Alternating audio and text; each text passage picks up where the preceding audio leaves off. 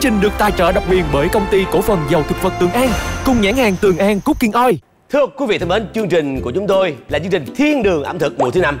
Không dễ gì có một chương trình tồn tại đến 5 mùa.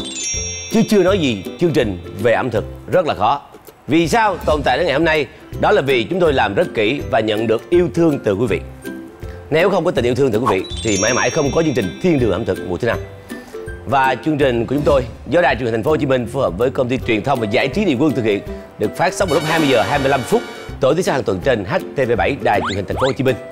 Thưa quý vị, chương trình cũng xin gửi lời cảm ơn đến công ty cổ phần dầu thực vật Tường An cùng nhãn hàng Tường An CookingOil đã tài trợ độc quyền cho chương trình này. Ngày hôm nay, chúng tôi mang đến cho quý vị những người chơi vô cùng dễ thương và xinh xắn. Đầu tiên, xin giới thiệu 3 người mẫu hot nhất hiện nay đến từ công ty người mẫu Lãng Quên. Xin mời. Đó. Sao hiền quá vậy? Sao hiền quá vậy? Dạ người mẫu mà anh. Người mẫu mà. À, người mẫu là hiền vậy hả? Giữ hình tượng ạ. À. Giới thiệu dancer là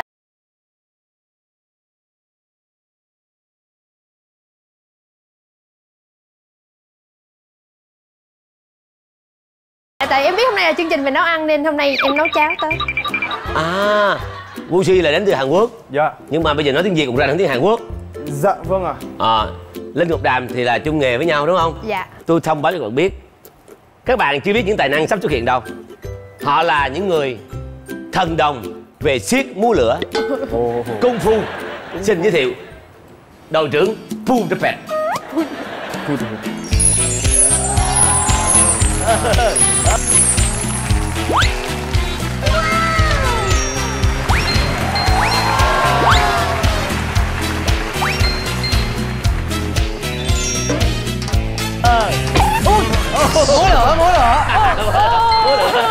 Chơi mà không hề té luôn. Đúng rồi.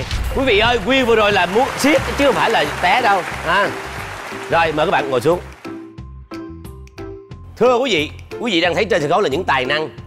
Andy Nam Trương là một trong những nhạc sĩ viết nhạc rất hay, ca từ sâu lắng và nhẹ nhàng. Pudapet là người Việt gốc Thái hay là người Thái gốc Việt nhỉ em nhỉ? Dạ em tên tiếng Thái là Pudapet, tên tiếng Việt là Jun Vũ. Dạ em xin giới thiệu thêm. Còn bên kia là Isaac hả? Sao anh? Sao anh Trấn Thành? Quên anh quên. Will. Anh Trường Giang. Đó. Đúng rồi. Ai biết trong người mình có những chất căn bản nào cần phải có? Em nghĩ là đường nè, đúng rồi béo nè, chính xác luôn nè. gì nữa sao có chính xác hoài vậy, nói đi.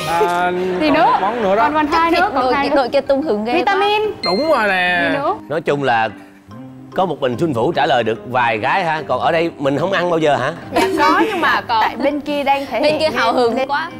Vậy bây giờ mình nói nè. MisThy, Woosi. Cá sushi. cái gì vậy? Trong người mình. Không phải, tại vì không biết tiếng Hàn. Ok. Sushi. Woosi.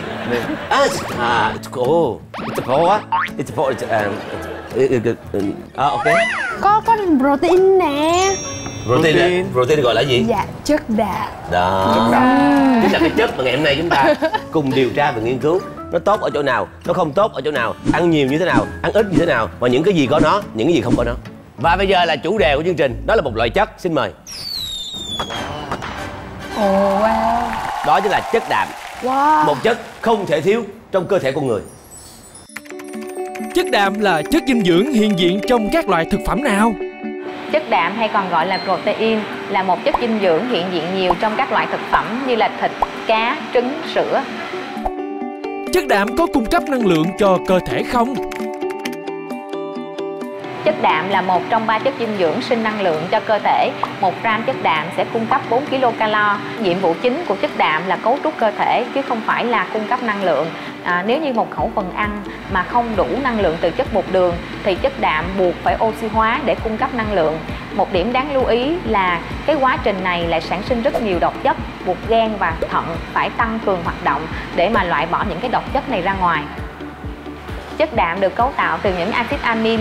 Thì trong cơ thể axit amin gồm hai loại là axit amin thiết yếu và axit amin không thiết yếu. Axit amin thiết yếu là những axit amin mà cơ thể không tự tổng hợp được mà phải cung cấp từ thức ăn bên ngoài. Trong khi axit amin không thiết yếu là những axit amin mà gan có thể tổng hợp được. Đạm thực vật thường có chất lượng cao hơn đạm động vật, đúng hay sai? Nhìn chung, đạm động vật có thành phần axit amin hoàn chỉnh, trong khi đạm thực vật thường thiếu một hay một vài axit amin thiết yếu. Do vậy, đạm động vật thường có giá trị sinh học cao hơn so với đạm thực vật. Hãy bắt đầu thực đơn chất đạm hôm nay bằng nguyên liệu đậu nành, một trong những nguồn đạm thực vật có giá trị sinh học rất cao. Để đánh giá chất lượng protein, người ta sử dụng thang điểm PDCAAS. Thang điểm này có giá trị từ 0 đến 1. Điểm càng cao, nghĩa là càng gần đến 1, thì protein của thực phẩm đó càng tốt. Sử dụng 25 gram đậu nành mỗi ngày giúp giảm nguy cơ mắc bệnh tim mạch và được rất nhiều nước trên thế giới như Anh, Nhật Bản, Hàn Quốc, Brazil, Malaysia công nhận và ủng hộ. Quả là một nguyên liệu bổ dưỡng phải không nào? Chưa kể đến những sản phẩm được chế biến từ đậu nành như sữa, đậu phụ, tàu hũ ki cùng đặc điểm bổ dưỡng và rất thân thuộc với người Việt. Giờ thì thử chờ xem đầu bếp Thái Hòa của chúng ta sẽ biến hóa thế nào trong thế giới các chế phẩm từ đậu nành nhé. Khai vị nhẹ nhàng với đậu hũ hấp tôm sốt thịt dầu tỏi, bạn thấy sao? Hãy sắn tay lên ghi lại công thức ngay nào. Đầu tiên, cắt sợi cải thìa, sau đó cắt đậu hũ thành từng miếng vuông vức vừa ăn, làm sạch và lấy chỉ tôm. Xếp cải thìa, đậu hũ, tôm vào chén thủy tinh nhỏ và đem đi hấp chín. Trong lúc chờ đợi đậu hũ với tôm chín, cùng chị Thái Hòa chuẩn bị nước sốt thịt sa tế nhé. Băm thịt thật nhuyễn, cho dầu ăn vào chảo rồi phi thơm hành tỏi. Khi căn bếp đã sạch thơm mùi tỏi phi thì hãy cho thịt băm vào xào. Thêm một lượng nước nhỏ, nêm nếm với tiêu, ớt sa tế rồi mang hỗn hợp đi xay là xong. Vừa lúc nước sốt hoàn thành thì đậu hũ hấp cũng đã chín. Chan nước sốt thịt sa tế lên đậu hũ và tôm hấp thơm ngọt. Ây cha cha, khai vị nhẹ nhàng nhưng cũng hấp dẫn quá đi thôi.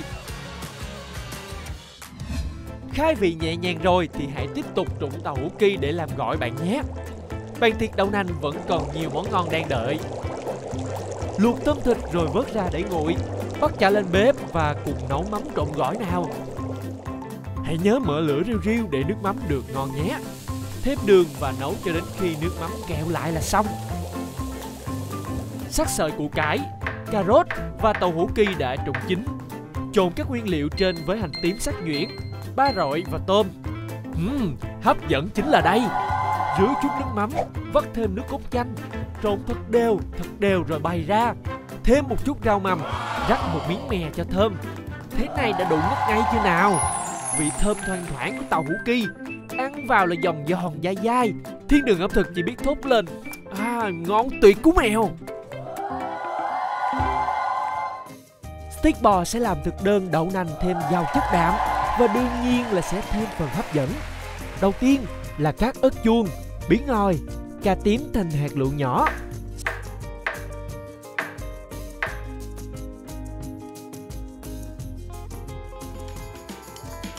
Sau đó phi thơm tỏi và cho các loại rau củ vào xào chín với sốt cà chua nhà làm.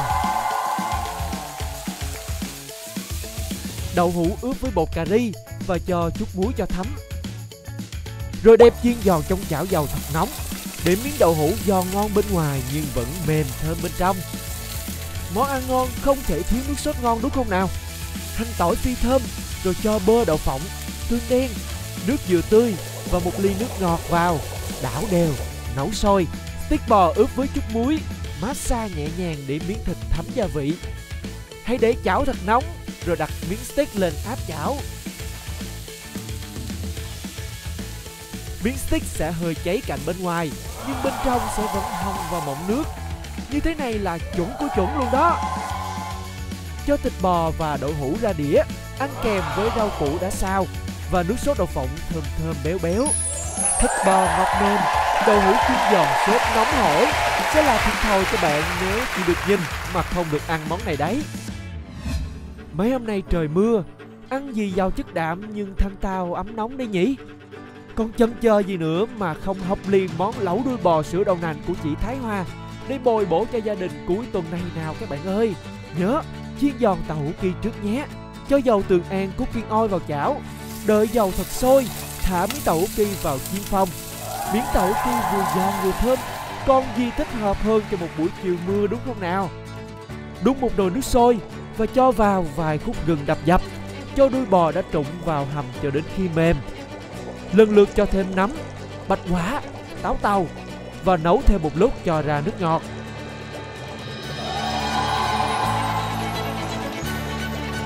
Khi gần ăn, thêm sữa đậu nành, ớt hiểm và nêm nếm gia vị. Nồi nước lẩu sữa đậu nành khi sôi sẽ lan tỏa hương thơm khắp gian bếp. Chỉ cần về đến cửa nhà, nghe mùi thơm tỏa ra từ căn bếp là bụng dạ đã kêu rột rột. Món lẩu lạ miệng, thanh mát với rau nấm, nhưng vẫn giàu đạm, đủ chất cho một món ăn sum họp gia đình, bồi bổ người thương. Không biết đội chơi nào sẽ giành phần thắng để thưởng thức cái món ăn ngon tuyệt đỉnh này đây. Toàn Thiệt Đậu Nành đã sẵn sàng rồi đó. Sao, hợp lý không? Quá hợp lý anh. Rất nhẹ nhàng, không có gì gọi là ngấy ở đây cả. Khai vị nhẹ nhàng, thanh ta. Đội nào muốn bước vào đại tiệc phải bước qua được trò chơi vô cùng khó khăn và đầy nguy hiểm, cũng như mất rất nhiều sức lực ngay sau đây. Chương trình này như đã nói từ đầu, đầy nước mắt và tội lỗi, đầy niềm đau. Có thể khi ra về khỏi chương trình này, những người đã từng quen biết nhau sẽ ngoảnh mặt quay lưng.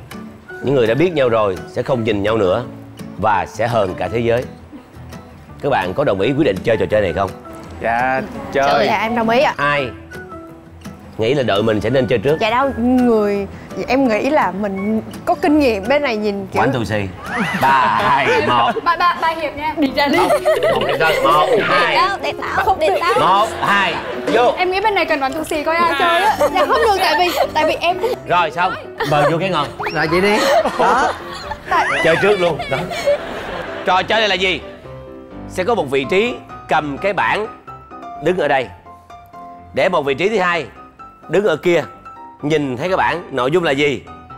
Sau đó nói và không được đụng vào nội dung đó. Quá dễ luôn. Và để bắt đầu đếm. Miễn là không có chữ. Ủa là đếm sao sao vậy ạ? Đếm hạt. Sẵn sàng chưa? Dạ em sẵn sàng. Bắt đầu.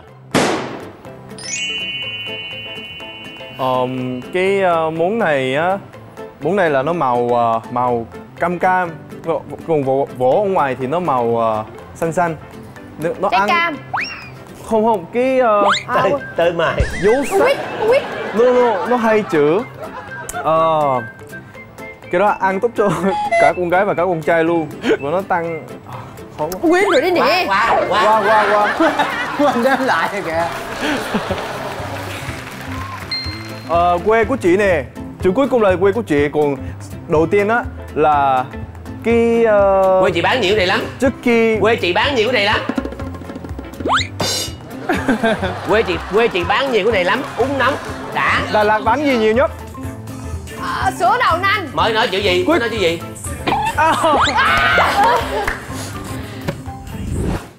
Này là một món gọi là bữa đó chị Đậu hũ thối. đúng rồi.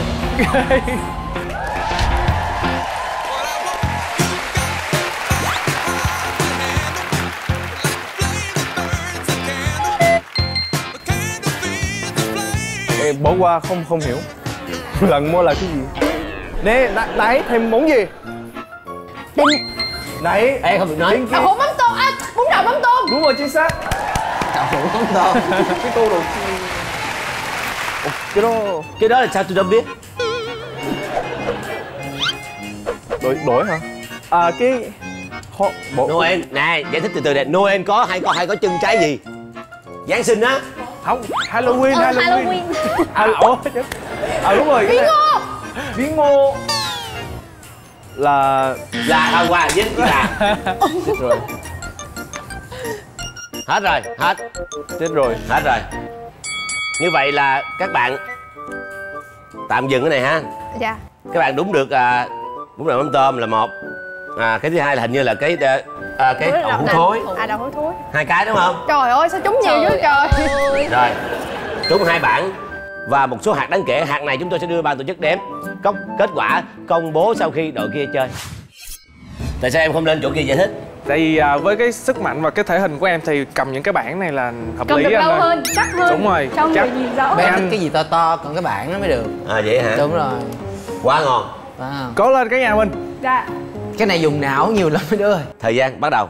Dậm bên kia. Cái món vừa rồi, trời ơi, xong rồi nằm trong một cái nồi lẩu cay, mà lẩu cay kiểu Trung Quốc ấy, mà không có quá cay, không có vị người khác, chỉ có vị cay không thôi. Cái món mà hay ăn với mắm tôm á. Lẩu Thái. Không, cái tôm món hay ăn với dâm, mắm tôm tôm là dâm. cái món gì? Cái gì? Cái món hay ăn với mắm tôm là món gì? Cái gì? Món hay ăn với mắm tôm. Ôi, cái vẫn là cái món hay ăn với mắm tôm này, thịt heo luộc này. Trời ơi. Má đầu đường Nguyễn Văn Tráng có quán. Cái gì? Quá, má muốn lẩu tôm. Cái món này là đậu mà nấu lên á, mà nóng á, mà xúc lên ăn á, xong rồi bỏ cái cây mà nó ra là quả xong rồi nó ra gì nữa. Đứa con nhỏ không biết tiếng Việt là giải thích. Cái gì? Cây màu rau quả em. Đây là lá này, cây này. Rồi có cái gì nữa? Cái lá, nụ, cây, cái nụ. rễ cây. Cái nụ nở thành cái gì? Cái nụ nở thành cái gì? Nụ tới thành cái hoa. Rồi, cái món này ăn có cái nước hoa đó. Đậu hũ, miền Bắc gọi là cái gì? Em cái Qua đi. Đây. Chậu cũng là cái món đó, nhưng mà bỏ cái... Thì bây giờ nói ngược lại món miền Bắc gọi là cái gì? Đó, cái món đó phải là cái gì? Trời ơi, đọc cái tên miền Bắc đi. Hồi nãy đó. Ủa, miền Bắc đồng lệ. quá quên hết rồi. Thế, cái món đó miền Bắc gọi là cái gì? Miền Bắc là hồi nãy đó. Gọi là hồi nãy đó là cái... Qua đi. Sao cái món nào hoài vậy? Vẫn là cái món đó. Hả? Trước đi, quay lại cái trước đi. Đậu nành cắt ra, bỏ vô nước, bỏ vô cái gì nữa? Đậu nành cắt ra. Đậu nành sao cắt nè? Bỏ vô nước. Này đậu nành nè. Đúng rồi, có tô á, xong rồi ăn á. Chè đậu hũ hả? Đậu nành cắt ra. Cắt lát ra. Đậu nành cắt lát. Đậu nành cắt này nè. Đậu nành sẽ cắt lát. Không phải. Cái đó là... Ủa đúng mà. Qua. Nhưng mà nó thành cái món đó mà. Qua nữa. Đó. Cái này dễ nhất nè. Anh nhặt cái gì? Em làm anh hoang mang, anh quên hoài luôn. Anh đang nhặt cái gì anh nói đi. Quá luôn. Cái hết rồi. Bây giờ mình bình tĩnh. Nè, để anh giúp cho một qua, anh giúp cho nè. Đó. Đậu hũ miền Bắc kêu là gì? Gì anh? Thấy chưa, là tài Will phải tài em. Bác hả? Tàu phớ. Với lại một cái nụ nở ra. Cái nụ nở ra. Cái nụ nở ra thành gì? Nụ nở ra thành cái gì? Nụ nở ra hoa. Rồi. Cái đó cộng với đây là một cái loại nở ra mà thơm phức để ướp trà đó. Tàu phớ hoa nhài ấy hả? Đó. Hết giờ. Không, tôi thấy cái vòng này tôi làm tròn nhiệm vụ. Thật luôn đó. Thôi em công nhận là vòng này là Andy là người làm tròn nhiệm vụ Thưa nhất. quý vị, các bạn đếm được bao nhiêu tôi không biết, mà các bạn có nhớ được bao nhiêu tôi không biết. Và có một bản đúng là tàu phớ hoa nhài là cũng có nghĩa là hoa lài. Cái đó là do tôi chỉ không tính. Đúng không? MisThy đã trả lời đúng được 2 bản là 4 điểm. Nếu bây giờ nhớ được cái số lượng mình đếm 5 điểm nữa là 9 điểm. Em xin theo cái trí nhớ kiệt xuất của em 75, 42, 38. Em nghĩ là 70.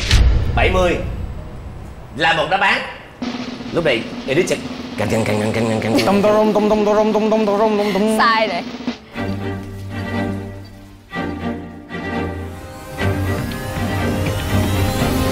70 là một đáp án chính xác. Là điều không bao giờ xảy ra. Không chính xác. 72. Ủa, thì đang là 72 mà. Dạ không, nãy em nhớ em bỏ thêm 2 hột vô. Em nghĩ là chắc là 70 là đủ rồi. Ai ngờ 72. 2 cái hộp đó. Có nghĩa là các bạn chỉ mang về được 4 đáp án. Đội của mình không đoán được bản nào. Không được, nhưng mà nhờ sự trợ giúp được. Nhưng mà nhờ sự có trợ nghĩa giúp là nếu bây giờ mà đoán đúng cái phần đầu á là được 5 điểm.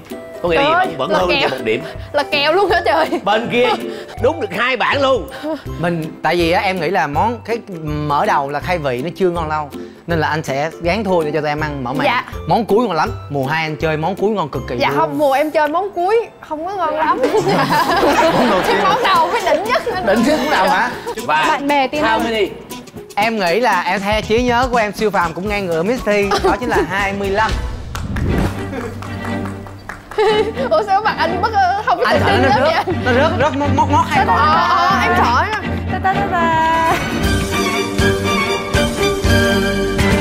Chính xác.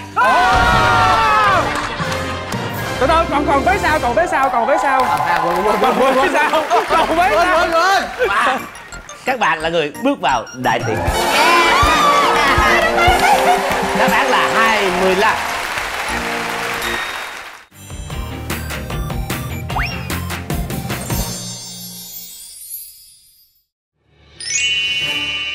Thưa quý vị, các anh chị và các bạn thân mến, hương vị nó quá hấp dẫn.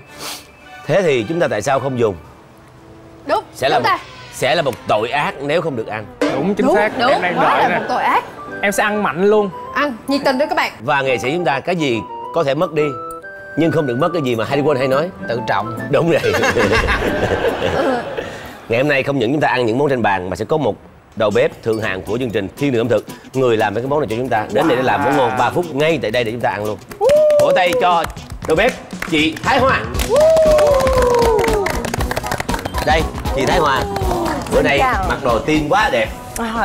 Chị khỏe không? Chị khỏe, chị Dạ. ngồi cạnh các em là chị khỏe. Trời ơi. Theo chị thì bây giờ tụi em nên ăn món nào trước? Những người chiến thắng hả chị? Theo chị thì ăn gỏi đầu tiên. Đây hả chị hả? Đúng Gần em rồi. nhất đây. Cái này là đâu cần dùng gia vị đâu nữa chị hả? Không, chị trộn Chị đầy trộn đủ đầy hết đủ rồi. Cái này là cái món gì chị hả? Mình chủ đề là về đậu nành đúng không? Thì chị sử dụng là đậu hũ ki.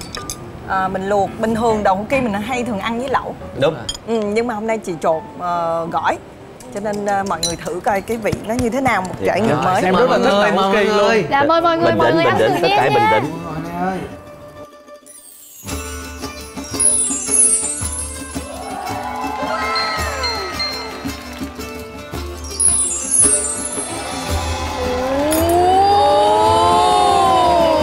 Đừng có đùa. Đây, này tôm nó nhìn là biết tôm này là nó sống. Tôm sống. Tôm tươi. Tôm tươi. Là lúc mà làm nó sống. Thì con này là bắt ở sông bên biển Phuket á. Tận bên đấy về, bên bến về. Đúng rồi. Ồ, cái mùi là mùi nước mắm nè, mùi tỏi nè, mùi chanh nè. Anh Giang nói y như mấy cái món mà trong clip nãy Em chiếu luôn. ngửi thử cũng được. Em ngửi thử Ngọc Hoàng.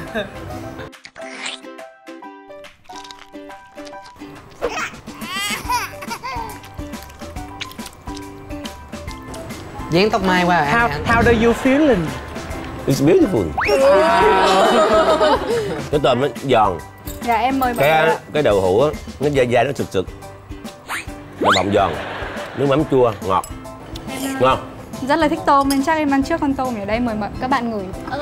Ngửi thôi, đây. Tự trọng đấy mọi người. Không, tôi sẽ đứng về phe mọi người. Tôi sẽ ngồi đợi. Khi mọi người dùng xong tôi sẽ bê cái dĩa tôi ăn một mình luôn.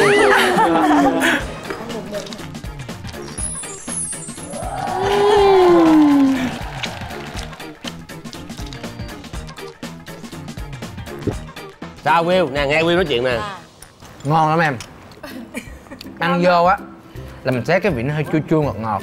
Xong sẽ hửi thấy cái mùi thơm của nước mắm. Mà nước mắm đây nước mắm cao cấp nha. Đậm đà lắm nha. Và quan trọng 60 độ đạm luôn. Quan trọng là gì? Quan trọng là cái này. Đúng. Đậu hũ kỳ. Nó lạ, nó giòn giòn. Nhưng mà nó cũng nhẹ, cái vị nó thanh chứ nó không có bị đậm xuống. Giống như cái... Em thấy sao? Ngon quá chị ơi. Ngon sao Cưng?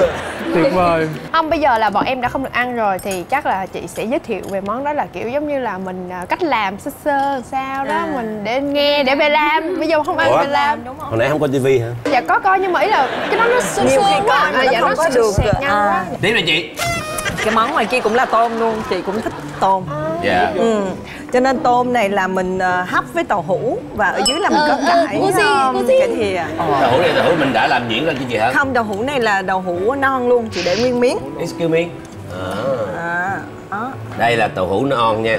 Cộng với lại cải ở dưới đó. Vì sao là gọi là tàu hũ non? Tại nó chưa già. Trời ơi, bà chị thông minh quá, đúng là vậy. Chưa già thì gọi là non. Duyên dáng lắm. Cái sốt này ăn với cơm chắc ngon. Nè, có một chút rau ở dưới ha. Đó, đây là tàu hũ non. Mình thấy nó có tận 5 miếng nhỉ. Mình thử nè. Cái tàu hũ này á, nó rất là mịn màng. Ăn vào nó nhẹ mồm lắm. Mồm không hoạt động mạnh. Không cần nhiều phải không? Là tức là bình thường là em hoạt động cái size L á chị. Còn cái này em size L là dạ, còn cái này em size XS à. Rất là nhẹ nhàng. Vậy là nó làm mình ăn cũng thanh tao hơn. Đúng rồi. Ăn đi MisThy, ăn đi. Mùi nó rất là nhẹ nhẹ, ngang ngang, nó không có bị quá chua, quá mặn, quá ngọt, quá cay đó. Anh ơi, bên kia nó bị bỏ đói nó điên rồi kìa. Nó ăn cay luôn. Ăn chay, hôm nay bọn em ăn chay. Ăn đi. Ăn ngon à. Ngon quá. Sao?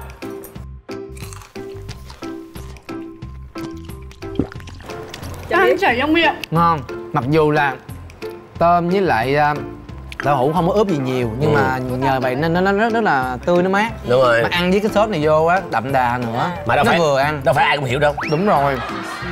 Không phải ai cũng có cơ hội ăn những món này để mà hiểu. Trong thời gian các bạn ăn, anh sẽ bỏ bắp vô để chi cho nó ngọt nước. Nấm nữa. Không sao đâu. Mình về mình xem lại clip mình làm được mà. Tự làm à? Nhưng mà sẽ không bằng đầu bếp người ta làm. Nhưng mà cũng tưởng tượng được. Ủa kỳ này mấy bạn này là không có cơ hội gì luôn đúng không? Không dạ có chứ, cơ hội chứ. Được hửi là cơ hội rồi đó. Với câu phát biểu của em vừa rồi là được hửi là cơ hội đó chị, thì anh nghĩ là em cái phim Tắm Cám em nên đóng vai mẹ cám là đi. Đừng đóng cái vai kia nha, vai kia ác chưa bằng đâu cưng. Giờ mình ăn steak đi. Steak Đó. Steak em thấy nhiều nè. Steak là ăn với cũng tàu hũ. Đậu hũ. Được rồi. Với sốt đậu phộng. Yes. Dạ. It's steak. Xong rồi mình ăn thêm một xíu với lại rau củ. Cái sauce là tụi chị có rưới lên nó lên trên luôn. It's steak. Ăn nhiều quá. It's medium á. It's medium á. It's a American beef. Sáng quá, sáng. It's a choice. Sao anh ăn xong anh nói tiếng Anh luôn rồi? It's choice. Qua Mỹ luôn rồi. Choice time.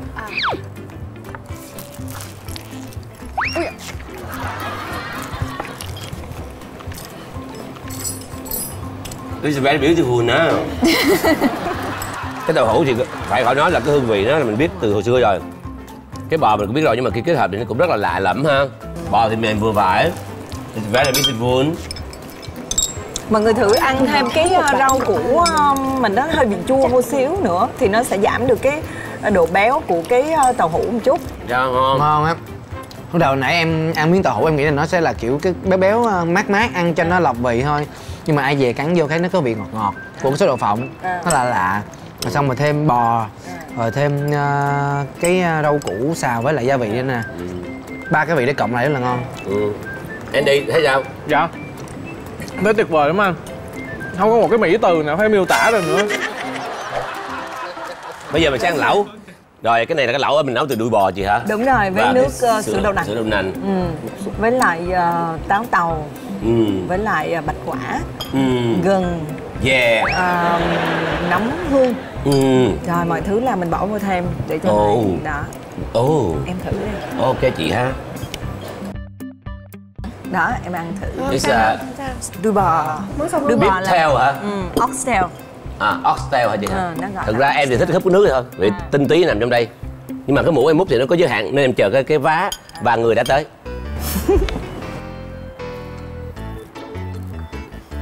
Tuần sau không làm lính nữa, ta sẽ thăng chức cho lên làm thái giám. Đây, em chỉ húp cái nước thôi chị ạ, tất cả nằm trong đây hết rồi. Cái nước nó ngọt đúng không? Em xin miếng. Ok. Nước thôi cũng được. Nước thôi. Người đâu?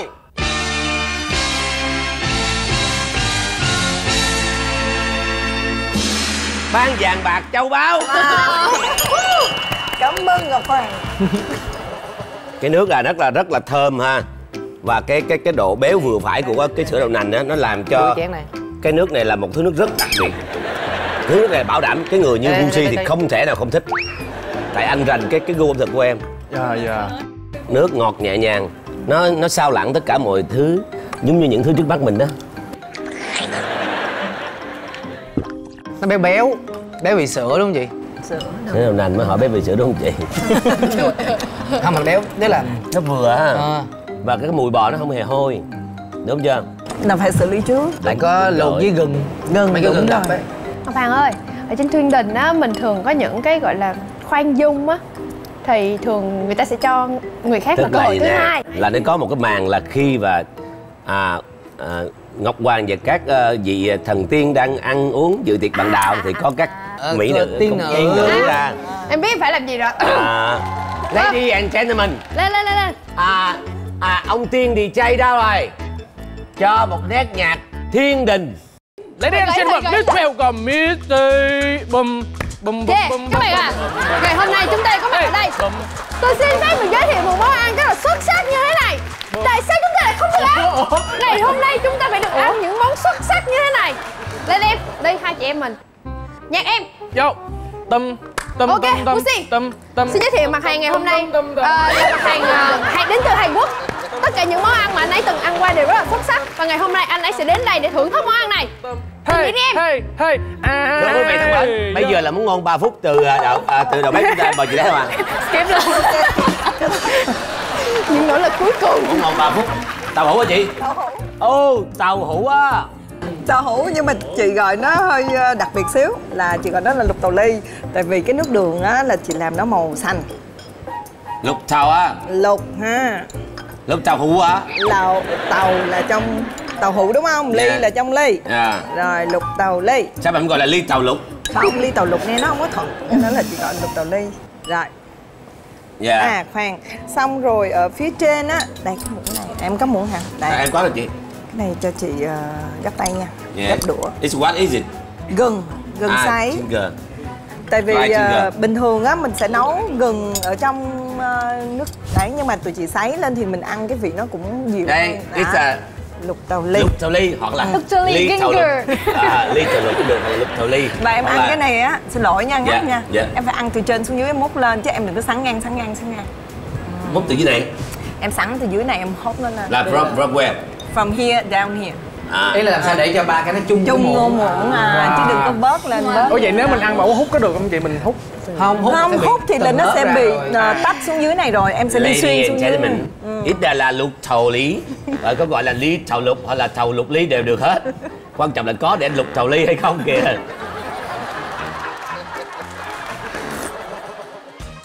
Các bạn ăn 3 vị cùng lúc đó. Đừng nghe gì hết. Không, nhưng mà ba ly này bên kia vẫn còn thừa 1 ly. Mà chị chắc chắn chị không ăn rồi. Với lại chị dùng lá dứa tôi cho nên cái vị nó sẽ hơi nhận xíu, nhưng mà là chị thấy nó hợp với lại cái. It's beautiful. Beautiful. 4 món rồi đó, beautiful. Lục tàu ly. Cái tàu hũ thì cái công dụng của nó thần kỳ. Làm được rất là nhiều món ha. Đẹp da nè. Gỏi nè, rồi lẩu. Đây nè, ở bên ở người Việt mình có nhiều người quan niệm sai lầm là đàn ông mà ăn nhiều cái tàu hũ hoặc là sản phẩm về tàu hũ là đậu nành, là sản phẩm từ đậu nành. Ăn tàu hũ hoặc là những sản phẩm làm từ đậu nành là sẽ bị kêu là bị tăng hormone nữ nhiều. Nhưng không phải, điều đó khoa học không hề chứng minh. Ở bên Nhật Bản là từ 6 tuổi là người ta khuyến khích các em ăn tàu hũ bởi nó rất tốt cho cơ thể. Và đó là lý do vì sao người Nhật là những người thọ nhất thế giới, sống thọ nhất thế giới. Mình cứ hay bị quan niệm là ăn này vô là không sinh con được, ăn này vô là yếu. Đâu có yếu, dưới quê anh cái thằng cha kế bên nhà anh một ngày ăn 15 miếng tàu hũ, giờ 8 đứa con. Bạn thấy đúng nhất mà ăn đậu nành hay là cái gì đậu nành là nó tăng cân? Không phải tăng cân. Cái gì không, theo khảo sát trên một người thì em là người khảo sát. Không phải, mà tôi xin thưa luôn, ăn này là vô cùng là healthy, beautiful skin à. Da đẹp da. Em cầm muỗng sẵn hả? Để chị làm. Chị làm món này hay ai làm hả? Chị làm. Sao chị làm ngon vậy? Chị là đầu bếp mà. Người đâu? Ban thưởng. Sắc phong làm thứ phi. Dạ thôi, sao thứ phi được? Thái hậu.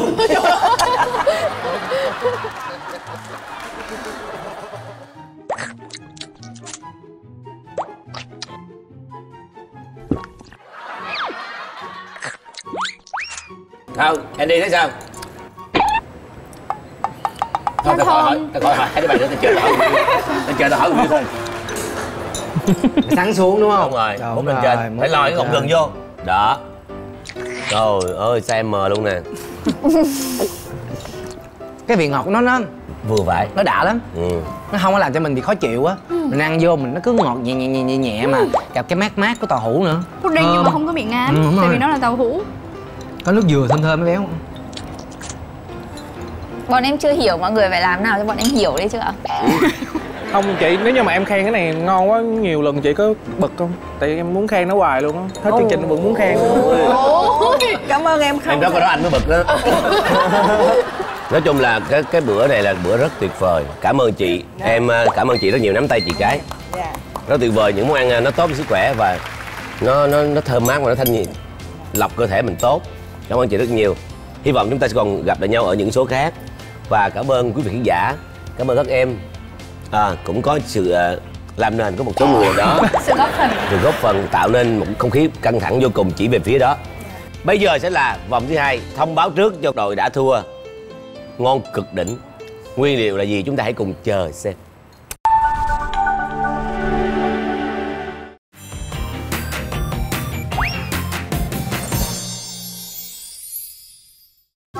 Thịt ếch được liệt kê vào danh sách cung cấp chất đạm có giá trị sinh học cao. Ngoài ra, thịt ếch còn một ưu điểm so với thịt các loài động vật khác là hàm lượng chất béo rất thấp, thích hợp cho những ai muốn cắt giảm chất béo trong khẩu phần của người giảm cân và vẫn đảm bảo được nguồn đạm cho cơ thể. Những chiếc đùi ếch săn thịt chắc máy này mà đem đi chiên giòn, ăn kèm với rơm thì hết sảy luôn các bạn ơi. Nói tới rơm, các khán giả của Thiên Đường Ẩm Thực đừng hoảng, vì rơm ở đây được làm từ sả thơm lừng. Đầu tiên, bạn cắt khúc sả, sau đó đập dập. Xé thật tơi như thế này, rơm chúng ta đã hoàn thành rồi. Trộn sả với một lớp bột, trộn đều. Thả toàn bộ rơm vào chảo, chiên cho thật giòn nhé. Dầu càng nóng thì chiên rơm sẽ càng nhanh và ngon bạn nhé. Ếch ướp gia vị với một chút bột chiên giòn, trộn đều và để một lúc cho thịt thật thấm. Cho dầu Tường An CookingOil vào chảo. Đây là công đoạn chiên ngập dầu. Bạn nên chọn loại dầu có khả năng chịu nhiệt độ cao, tạo độ giòn và giữ trọn hương vị tự nhiên của ếch. Để món ăn được thêm hoàn hảo, bạn nhớ làm muối chấm kem, rang muối hột trên chảo nóng. Được một lúc thì cho ớt xiêm xanh đã giã vào rang cùng. Nhớ là luôn đảo tay để muối ớt không bị cháy nhé. Khi ăn, vắt thêm một miếng chanh nữa là hoàn chỉnh. Cùng nếm thử chiếc đùi ếch mập mạp săn chắc này xem sao. Giòn giòn lớp thịt bên ngoài, dai ngọt phần thịt bên trong, kèm theo vị the đặc trưng của ớt xiêm xanh. Khi ăn lại nghe thơm thoang thoảng của sả chiên, ngon không thể tả luôn đó các bạn khán giả ơi. Một món gỏi ếch chua chua ngọt ngọt nữa để phần khai tiệc thêm hấp dẫn nhé. Ếch trộn với rau rừng sẽ là lựa chọn thật tuyệt vời đúng không nào? Ếch đem ướp với nước ép hành, nước ép tỏi, ớt băm và gia vị cho thật ngon. Đem đi nướng với than hồng là hết bài luôn đó. Thơm quá là thơm, ngon quá là ngon rồi các bạn ơi. Trong lúc chờ thịt ếch chín, hãy cắt ít hành, đem ngâm với nước đá cho bớt hăng. Bao sợi xoài xanh chua chua, cắt khúc rau rừng vừa ăn, pha nước mắm với đường, ớt sắc để khi ếch chín mình cùng trộn gỏi nào. Một chút tỏi phi vàng giòn sẽ giúp món gỏi thêm tăng gấp 10 lần hương vị đấy. Cho rau rừng, hành, xoài bào sợi vào tô, thả những chiếc đùi ếch thơm ngon vào, cho tỏi phi, rưới nước mắm và trộn đều tất cả với nhau. Trộn xong thì thêm mè rang, món ăn sẽ bèo béo thơm thơm, dai dai ngọt ngọt, chua chua dậy vị. Một món ăn tổng hòa hết tất cả vị ngọt mặn chua cay như thế này thì còn gì tuyệt vời hơn.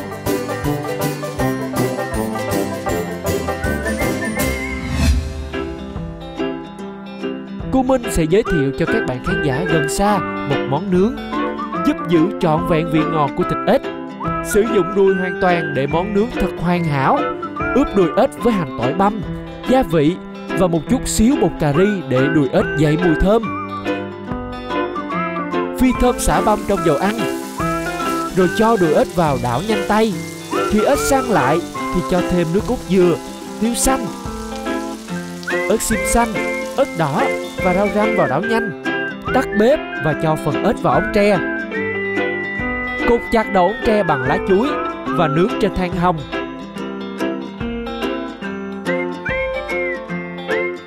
Bạn nhớ trở cho ống tre để phần ếch được chín đều nhé. bạn sẽ thấy được một vị ngọt tê tái của đùi ếch vẫn còn được giữ nguyên vẹn, kèm theo chút the the và mùi vị cà ri, nước cốt dừa nhẹ thoảng qua. Sẽ là một thiệt thòi cho những ai không được thưởng thức món nước tuyệt cú mèo này đấy nhé. Một bàn tiệc hoàn chỉnh sẽ không thể thiếu được món lẩu. Lẩu ếch lá giang sẽ được Thiên Đường Ẩm Thực đề cử là món lẩu ếch hao cơm hao bún và hao ếch nhất trong làng ẩm thực. Hầm xương heo để có nước lẩu ngọt từ xương, đùi ếch ướp với gia vị rồi để một lúc cho thấm. Đập dập sả và ớt xiêm xanh. Bắt chảo lên bếp, thêm chút dầu ăn và phi xả ớt cho thơm lưng căn bếp. Cho ếch vào xào nhanh tay để thịt ếch săn lại và thấm vị thơm từ sả. Trút ếch đã xào vào nồi nước hầm xương, vò lá giang thả vào nồi lẩu. Nấu sôi nữa là món lẩu đã sẵn sàng phục vụ. Thiên Đường Ẩm Thực không nói quá đâu, nhưng món lẩu này thật sự là hao bún hao ếch thiệt đó bạn. Đơn giản nhưng ngon ngọt thơm và gây thương nhớ vô cùng.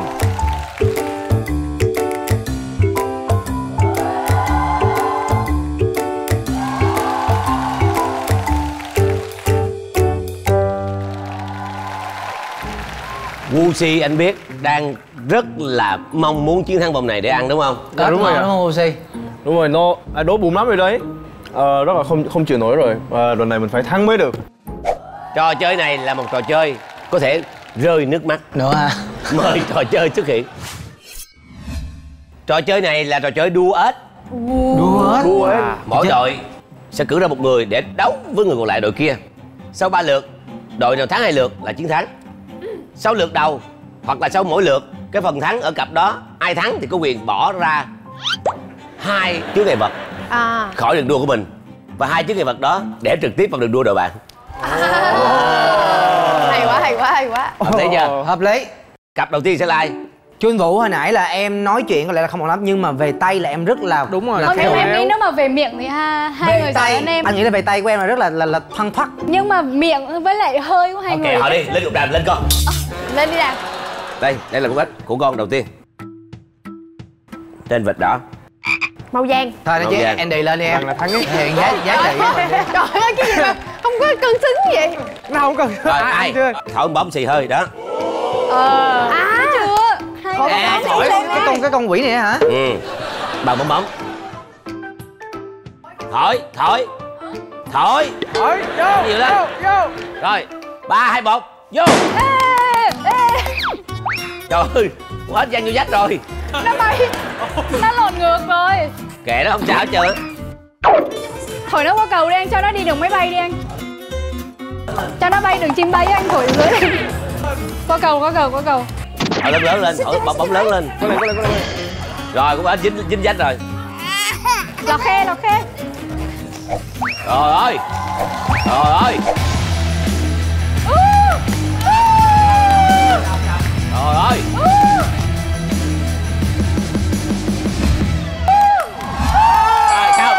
Xong thua trời, của anh về đích. Yeah. Không nhờ hai mình cổ vũ mà. Rồi đó, rồi lấy 2 đặt ở bển đúng không anh? Cái trò gì mà ngơ ngàng vậy trời. hết bằng tím này. Em hăng hái lắm rồi đó. Rồi Ta chưa được chuẩn bị tâm lý cho bộ môn này. mời chọn 2 vật cản chướng ngại vật. Nào, 2 cái này hả? Trời ơi. Đừng có chặn đường nha. Nãy mình vừa thắng cái Jun. Để vào đâu? Chặn ngang ra. Rồi xong, bít đường luôn. Trời ơi. Cố lên em. Rồi chuẩn bị. Cố lên em. Cố lên Jun. Hỏi em. Ủa em hả? Em dùng mình hỏi. Anh đi. Làm được. Chưa. Thổi trước. Thổi trước đi. Chưa, từ từ. Anh đi luôn hả? Thổi bự lên cái đã rồi. Em cái gì vậy? Cái gì vậy? Nó sợ bao giờ? Trời, nó không có kêu thổi. Nó sợ bóng. Không, từ từ em thổi đi. Thẳng rồi cô em có vài lần trong cuộc đời này thổi bóng rồi. Nó sợ bóng đúng không? Mày sợ bóng đúng không? Nói em để anh thổi. Sợ bóng chắc luôn. Thôi, bút đĩa bẹt đổ qua con, bút đĩa bẹt. Khoan. Tập thổi em tập. Trong thời gian người ta ở đây thì lên ghế ngồi tập thổi. Nhanh lên. Rồi 3, 2, 1, vô. Thổi mạnh nha. Dưới người vậy của ta đó các bạn ơi. Rồi sao bên kia nó clear quá vậy trời? Tại vì lấy hết 2 ghế qua rồi. Đúng rồi, chỗ đó hay quá Jun ơi. Jun ơi. Qua rồi, sắp qua rồi.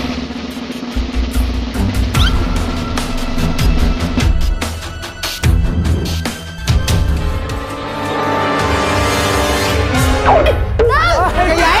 Có đi. Thôi mạnh lên. Thôi mạnh lên.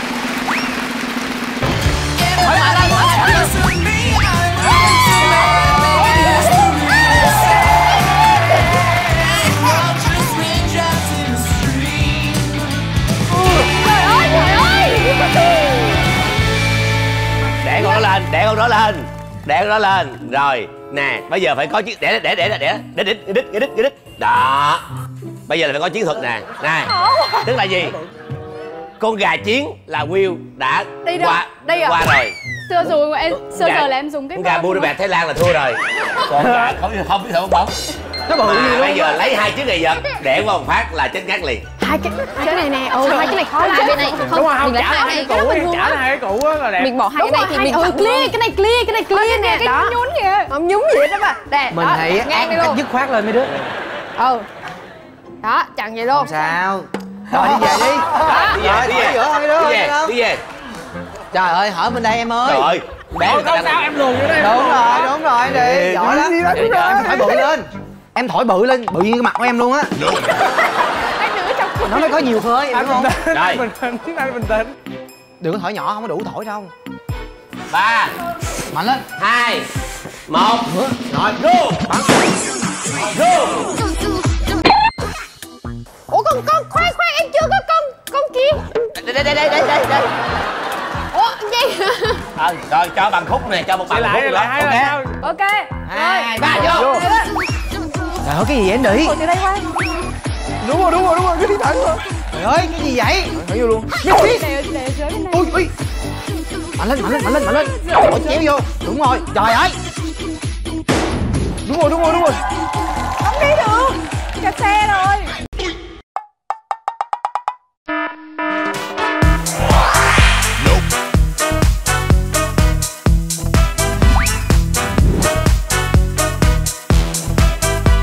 Trời mấy đứa ơi, cố lên mấy đứa.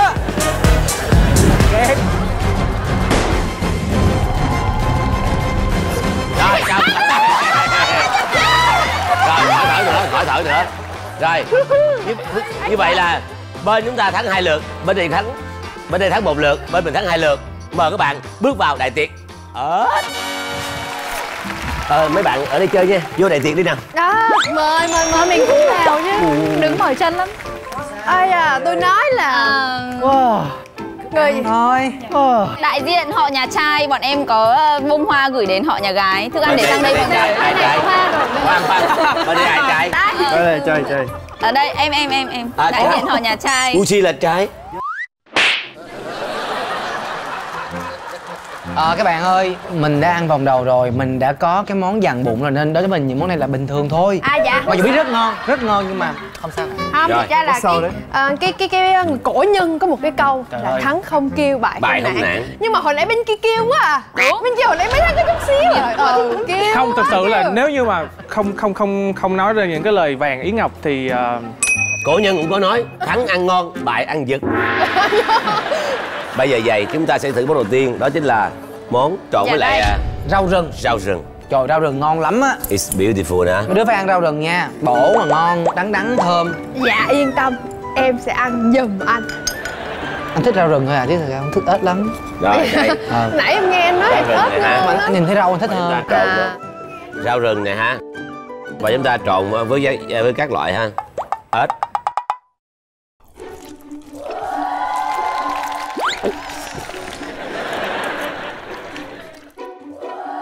Cho miếng rau được không? Miếng rau xanh á. Có mùi rau rừng, mùi xoài, đậu phộng, hành, tỏi phi và cục ớt. Đây có miếng rau em không thèm đi. xoài không?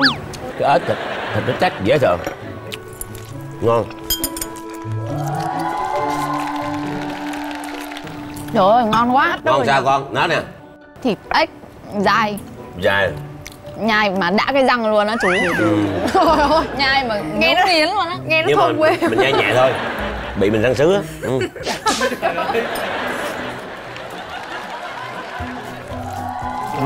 Đẹp à. Cái gì cũng ngon nhỉ.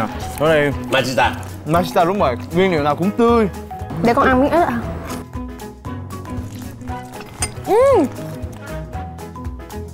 Ếch nó rất là giòn. Nước mắm nè, hòa quyện với lại là xoài nè, hòa quyện với rau nè, nó vừa thanh mà nó vừa chua chua ngọt ngọt, mà cái miếng ếch giống như là nó trung hòa cái vị lại, nó sẽ để cho chúng ta không có bị ngán. Với cả là cái mùi xoài cũng rất là thơm. Chết rồi, hình như cắn cái miếng ớt rồi. Không sao, cuộc đời con nhiều cay đắng lắm, cứ ăn cay đắng bình thường đi. Ngọc Hoàng, bạn con hỏi là cái này có protein không? Con không biết trả lời sao á. Nhỏ này qua độ với hai đứa này. Rồi bây giờ chúng ta dùng món tiếp theo. Món này gọi là món gì? Ếch chiên rơm. Không. Ớt chùm rơm. Rơm chiên ếch. Không, cái món này ngoài lề đường hè phố quán nhậu và ở dưới mấy cái miền gọi là giới giang hồ gọi là ếch núp lùm. Cái này được coi là cái lùm. Em miếng rơm được không? Rơm hả? Ủa em người sao ăn cái gì mà ăn rơm em? Rơm người không ăn nha. Đây. Cái này mà làm xong mà xóc muối, xóc với lại muối tỏi cũng ngon. Nè. Không rơi hả anh? Không rơi hả? Chấm. Anh chấm hơi ít không?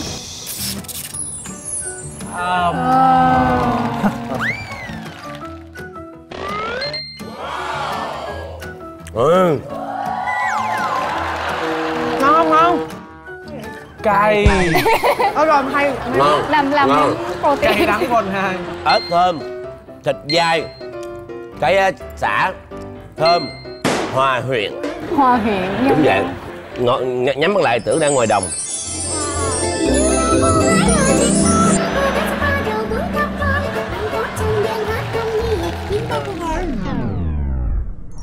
Mở mắt ra, ô, đây là Thiên Đường Ẩm Thực. Nhìn qua bên trái, ô, hạnh phúc lan tỏa.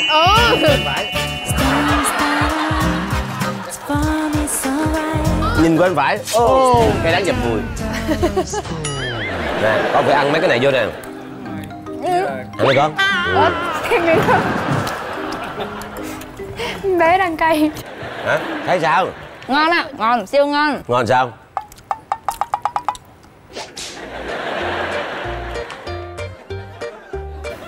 Cái này thì em ăn cả cái xương của ếch luôn thì nó rất là ngon.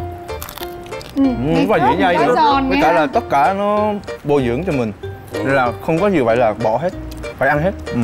Cái món ếch này ăn thì sẽ cảm giác nó hơi lạc, nhưng mà chấm vô cái nước chấm này, chấm dừa thôi mà nhúng xuống cái sao bà ăn được. Chấm dừa thôi thì sẽ nghe thoang thoảng cái vị the. Xong da ếch sẽ rất là giòn, xong ăn với cái này nó giòn nữa là giòn.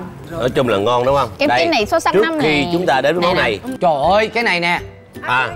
Ok, cái mùi này là mùi giết người. Đây. Chúng ta phải chúng ta bỏ thêm thơm quá. Một ít lá giang vô nữa. Cái lá giang không cũng ngon đó mọi người. Ủa dạ. Trời ơi, bắn hết ra luôn. Ủa với cái con gì đây nè? Ủa, đây là rau diếp cá mà mọi người. Đây nè, cháu nó nói là đây là rau diếp cá mà. Cháu nói là rau diếp cá mà tại sao lại ăn lẩu? Thì cháu nó qua bên đội bên đây ngồi. Nhà chắc buồn lắm cháu. Đây. Ít. Sao vậy anh? Húp một miếng nước cái tê tái luôn. Rụng nụ. Đứa nào cầm chú giống vậy nè, cầm đó, cầm y vậy đó, cầm y vậy đó, để cho mấy người phình tao quay đó. Đó. Cái gì vậy? Ủa, đâu có cái con gì nè. Em có cái con gì đó em nghĩ là nghệ sĩ mình là cái gì mất được chứ lòng tự trọng sao mất ta? Đội bên kia mình cầm đi cho nó. Kìa em đi đang bận rồi, bận tay rồi. Trời ơi. Để tôi ra. Đây. Camera. Giao cho nhiệm vụ quan trọng. Look at me.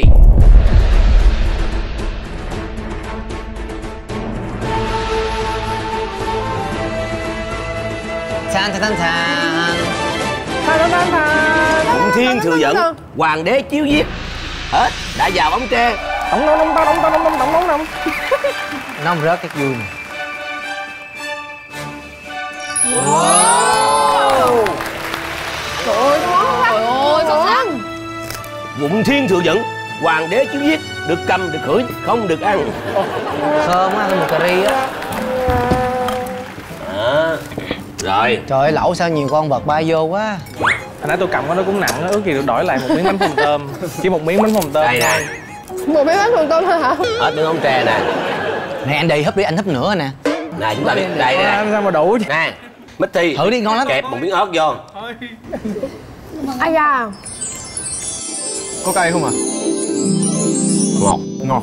Wow, cay mà ngọt. Ăn 2 trái vô mới ngọt, trái không bao giờ ngọt.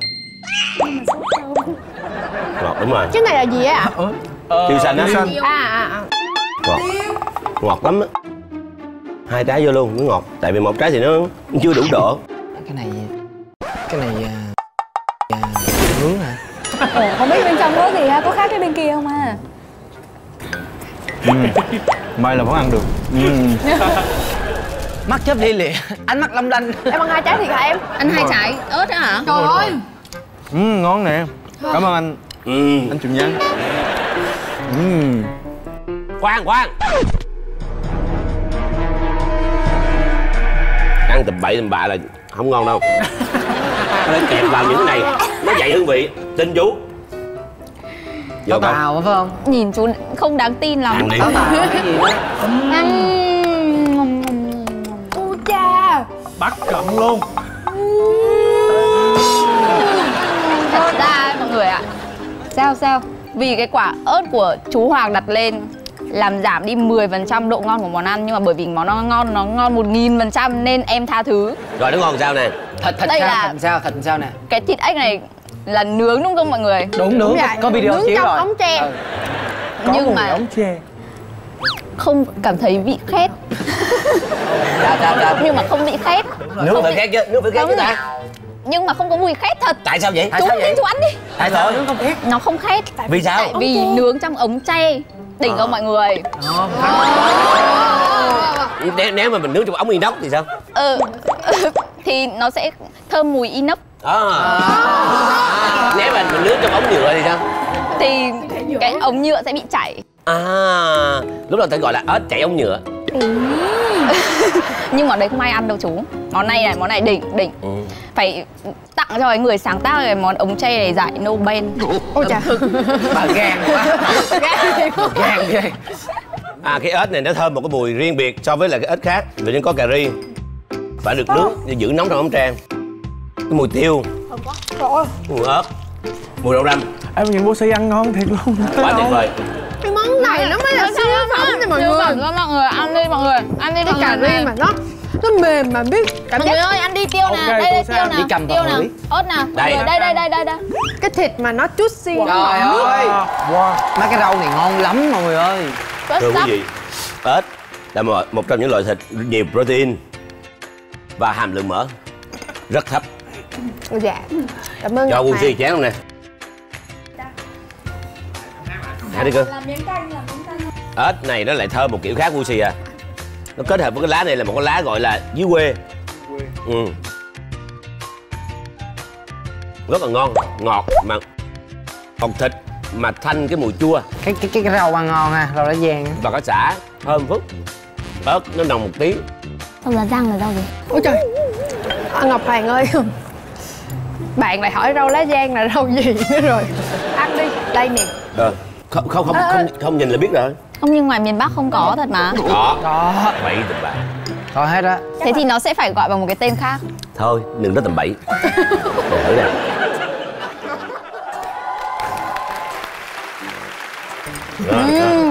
Trời ơi. Không? Cái nước này xuất sắc quá. Woosi. Dạ. 3 phút. 3 phút. Thật sự là nãy giờ chơi game 1 thì cái con người em rất là yếu đi, nhưng mà sau khi ăn một phần này xong, 2 phần này xong cảm thấy rất là mạnh mẽ hơn. 2 trái ớt mà tỉnh này. Đúng rồi, tỉnh liền. Ăn rồi mà chạy mồ hôi nữa. Vô ăn tiếp. Ăn rồi má. Ăn rồi. Ăn rồi khát. Ủa Woosi ăn lá giang bây giờ kìa. Lá giang, dạ em đã ăn là ăn từ cốc 2 rồi. Nên là đối với mình thì mùi nó rất là thơm.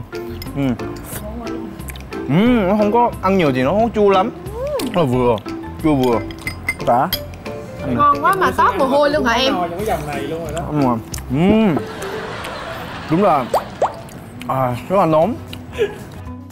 Em ăn cay quá em nóng hả? Ở đây có ớt nè. Ăn trưa có cay không? Cay đó không, ớt đó không cay. Nó có mùi à? Sao em? Thịt sao? Nước sao nè? Nước thì là nó không có chua lắm, nó thanh văn với cả nó ngon. Ngon quá. Ăn mà nóng toát cả mồ hôi luôn kìa mọi người. Cái này mà đang bệnh mệt húp nước lẩu mồ hôi ra xong rồi cảm thấy mình bát đi trong người á. Nói chung là đồ ăn ngon và những người đồng đội hiểu nhau và có những người nhìn trộm lén thì mình cảm giác mình giống như là đang được hạnh phúc còn người ta đang bị đày đọa.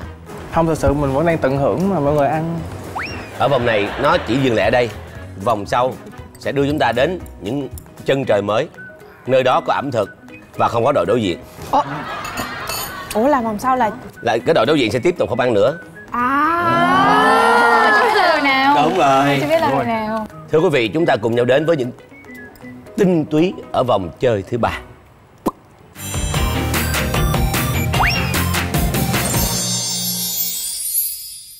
Như vậy là vòng 1 là đội mình thắng, vòng 2 là đội bạn này thắng. Có nghĩa là đang một đều. Ở vòng này đội nào thắng bước vào vòng đại tiệc ăn đồ ăn và lấy được tiền thưởng của chương trình. Nên rất quan trọng. Tất cả đau thương nằm ở đây. Chúng ta cùng đến với những món ăn sắp xuất hiện. Xin mời. Khi nói đến thực phẩm giàu đạm, chúng ta không thể không nhắc đến món khoái khẩu của nhiều người. Đó chính là hải sản. So với các thực phẩm giàu đạm có nguồn gốc từ động vật như heo, bò, vịt, gà, thì ưu điểm của hải sản cũng tương tự như thịt ếch là chứa rất ít chất béo. Trong 100 g thịt gà cung cấp 13,1 g chất béo và 199 calo. Ngay cả thịt ức gà không da từ xưa đến nay vẫn được cho là thịt rất nạc, nhưng vẫn cung cấp 2,6 g chất béo và 114 calo.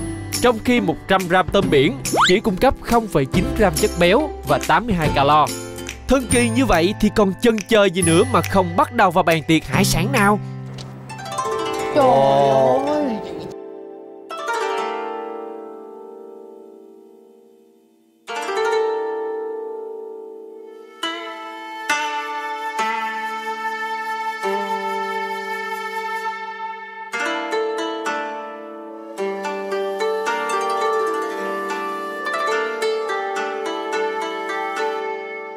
Nhìn những miếng cá, sò tươi ngon như thế này, bạn nghĩ ngay tới món gì đầu tiên nào?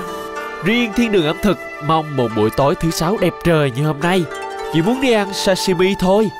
Và nếu sashimi mà còn được bày trên một chiếc thuyền hoành tráng như thế này thì chắc chắn tối nay sẽ là một buổi tối no nê, phủ phê, đã đời đã miệng với đại tiệc hải sản này đây.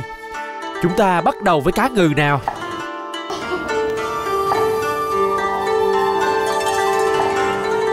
Tiếp đến không thể thiếu cá hồi trong đại tiệc sashimi này. Cá cam cũng ngon ngọt lắm. Các bạn hãy gọi và nếm thử nhé.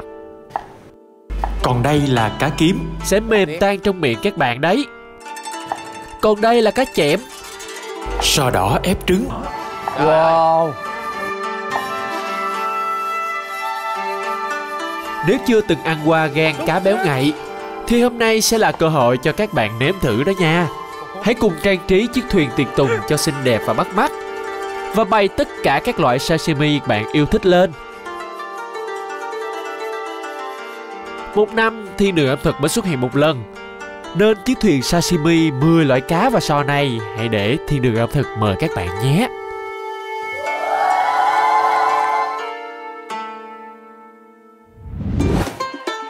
Các bạn khán giả của Thiên Đường Ẩm Thực, nhìn con sò điệp Nhật to như thế này, có thấy kích thích không nào? Mang nói đi làm sushi sò điệp cây Osaka là hết bài đấy. Cắt nhỏ còi sò điệp và thánh cua, sau đó ướp với sốt Osaka có vị cay cay đậm đà. Chết rồi. Dàn một lớp cơm mỏng trên lá rong biển. Sau đó cho sò điệp, thanh cua vào giữa cuộn chặt tay.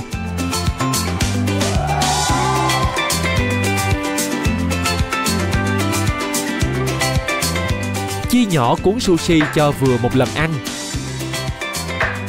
Tiếp tục cho tất cả sò điệp và thanh cua khi nảy lên trên cuốn sushi.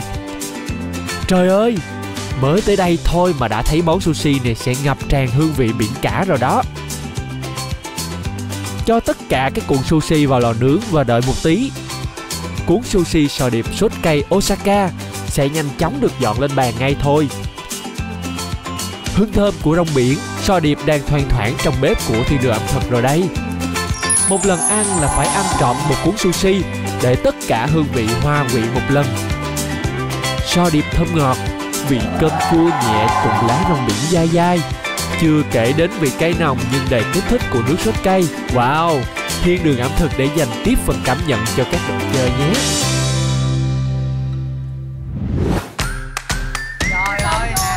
Nhắc tới hải sản giàu chất dinh dưỡng thì không thể không nhắc tới hàu. Thiên Đường Ẩm Thực sẽ giới thiệu đến bạn món hàu sống trứng cút sốt cay Osaka. Ăn một lần là sẽ vấn vương mãi.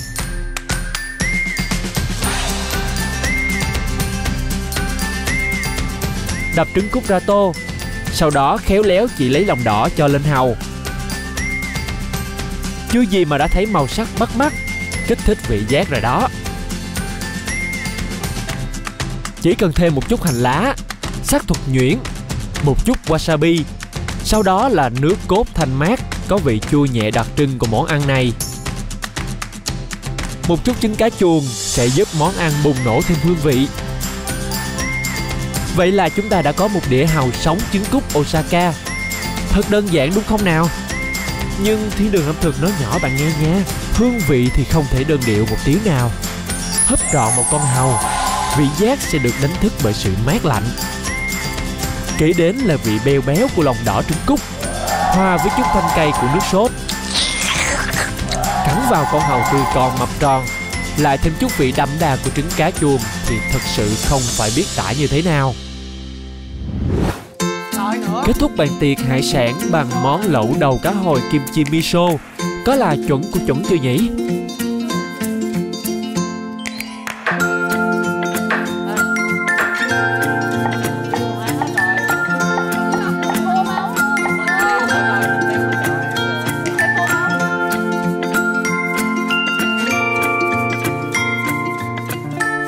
Phi thêm chút hành tỏi, sau đó cho kim chi vào xào.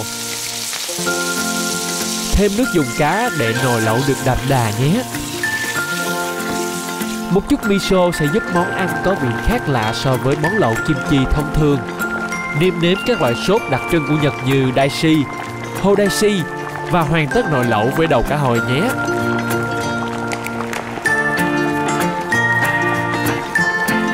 Bây giờ thì ăn thôi. Ai thích rau, hải sản thì cứ nhúng ăn thoải mái. Còn Thiên Đường Ẩm Thực xin khiêm tốn một chén lẩu đầy đủ các loại thịt bò, cá, tôm, mực. À, Thiên Đường Ẩm Thực xin luôn một miếng đầu cá hồi nữa. Vị thanh ngọt của nước lẩu kim chi có hòa miso cùng vị béo của thịt cá. Cái dai sực sực của miếng sụn cá hồi sẽ là kết thúc hoàn hảo của bàn tiệc hải sản ngày hôm nay. Xin mời các đội cùng dùng nào. Thầy đi anh ơi. Sao? Tình hình sao? Thầy đi. Vô. Ủa mấy đứa quýnh lộn hả? Trò chơi sắp tới sẽ là một trong những trò chơi rơi nước mắt. Giờ có đổ máu cũng chơi luôn nè. Chỉ có những người sống mới được thưởng thức. Những người thua ra về ngay lập tức. Trò chơi bắt đầu. Đây là trò chơi đi tìm hải sản. Wow. Sẽ có 3 cặp chơi. Mỗi cặp sẽ có 2 phút. Đeo cái đai này vô. Phần ai thì nấy tiến về cái rổ hải sản của mình, bỏ vô đây. Sau 2 phút, cặp nào nhiều hơn thắng. Thắng 2 lượt là coi như thắng luôn. Đội đó vào đại tiệc. Đây là một trò chơi thiên về sức mạnh. Ui, chắc thắng rồi. Hên xui anh ơi, bé Jun Vũ nhà em em mong manh lắm anh. Phong độ lộn lắm. Thế thì mình phải chia cặp cho nó hợp lý. Woosi sẽ đấu với lại Andiez. Dạ không, bọn em chia rồi, bọn em chia rồi. Sao? Bọn em chia rồi. Bọn em chia rồi. sẽ đấu với lại Woosi sẽ đấu với cả anh Will. em với Jun và Em với cả anh Andiez. Sao không được? Hợp lý không? trời ơi, người ta chiến xong rồi. Chiến thuật á. Rồi, vậy thì ai là người cặp đầu tiên? Bên Con đi hả? Con với lại Andy. không, em đi về yếu lắm, em đi về yếu lắm. Không thì tôi yếu xìu luôn á. Yếu lắm. đồng đội phụ đeo kìa. Mình tin cậu. Cậu nhìn tao bay ra ngoài kia kìa. Không sao. Bình thường cậu hay đánh tới như thế nào? Đó, đúng rồi. Chui vô. Đồng vô thôi. Nó bự quá. Giữ lên. Thưa quý vị và các bạn thân mến, 2 phút là thời gian tối đa cho việc chúng ta đi tìm một con hải sản. Nhưng trong trường hợp trong vòng 1 giây mà tìm được rồi là coi như đội không tìm được thua. Bây giờ vậy, mình đừng có đi đâu hết trơn mà đứng im thôi. Dạ. Nhỏ là còn không nhúc nhích được đâu. 3, 2, 1 bắt đầu. Lấy đi. Nằm xuống đi, nằm xuống đi, nằm xuống đi.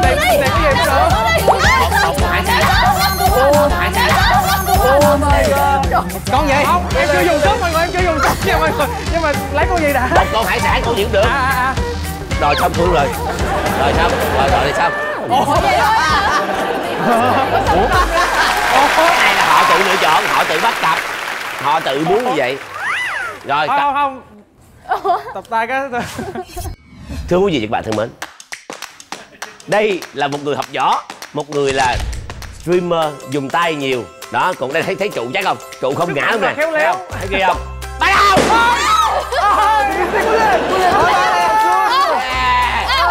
Trời ơi, học võ ở đâu ạ? Học võ ở đâu ạ? Lấy được rồi. Ủa chưa lấy con gì vậy? Lấy con gì mà? Lấy rồi.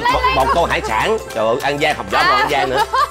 Học võ ở đâu ạ? Trời ơi, yes! Cái này là Trời ơi, Phi đồ ăn lên chiến. Như vậy là tỷ số là 1 đều. Cặp cuối cùng sẽ là người quyết định. Cặp cuối cùng sẽ quyết định. Woosi. Thưa quý vị và các bạn thân mến, đây là 2 gà chiến của 2 đội. Đây là 2 người. 1 là trở thành hero, 2 là zero. Tức là gì? 1 là người hùng, 2 là tội đồ của đội mình. Vì họ là sao? Bắt đầu.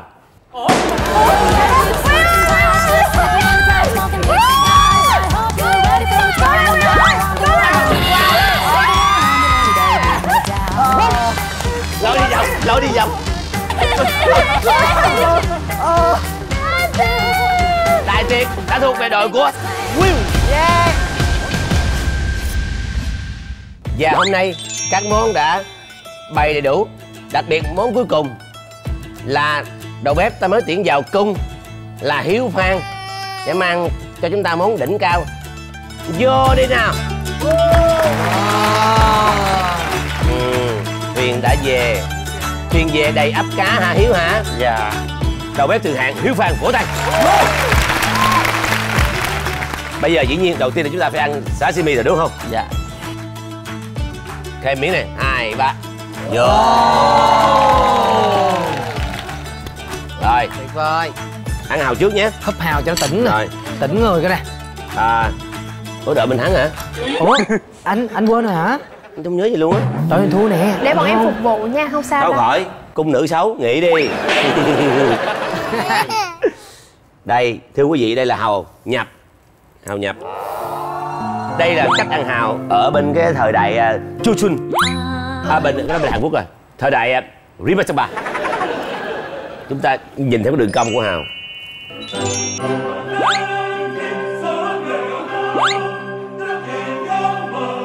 Đưa cái bờ môi dưới chạm cái miếng này, sau đó đẩy bờ môi trên vào sau.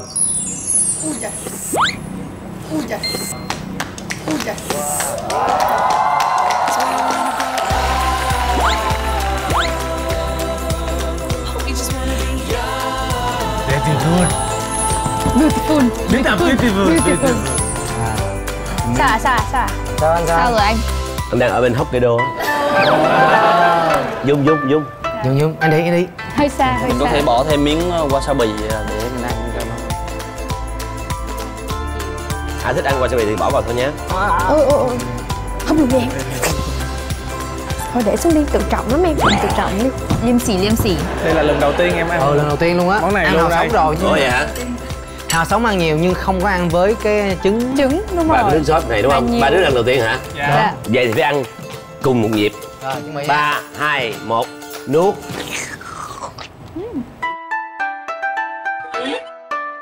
Ủa nuốt hay nhai anh? Em tính nhai mà nuốt em. Thôi nói chung mấy đứa cũng trưởng thành rồi đó. Cái gì em tính ăn lúc này hả? Gì hả? Bỏ chứ hả? Rồi thấy cái vị sao? Theo anh là cái vị là béo của trứng, cái hàu tươi. Nó không hề có mùi tanh gì hết. Không hề có mùi tanh. Không mùi tanh. Mặc dù có trứng là hàu tươi nhưng mà không hề tanh. Nhật đó nó có một cái vấn đề nó hay hơn nhiều nước hải sản khác, tức là cách sơ chế ban đầu. Khi đến bắt lên thuyền là người ta làm lập tức cách sơ chế đó. nên nó đắt giá và giá trị hơn là chỗ đó. Có trứng vô thì thơm thơm hơn ha, béo béo. Mà cái vị chua nó hợp lý ha. Yeah.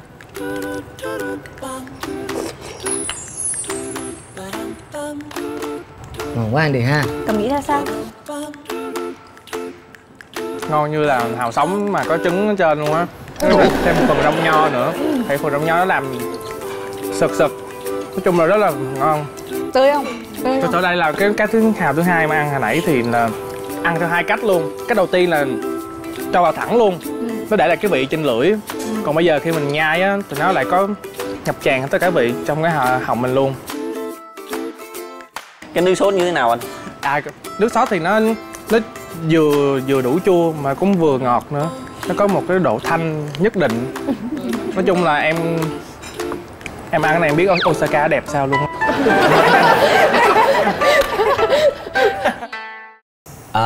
Cho anh một chút cho Mình có wasabi ở trên thuyền. Yes.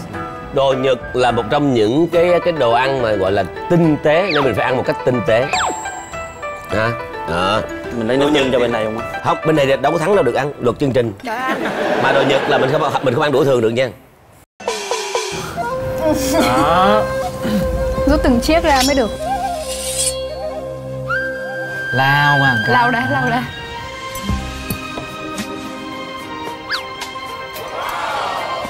Hey. Hey.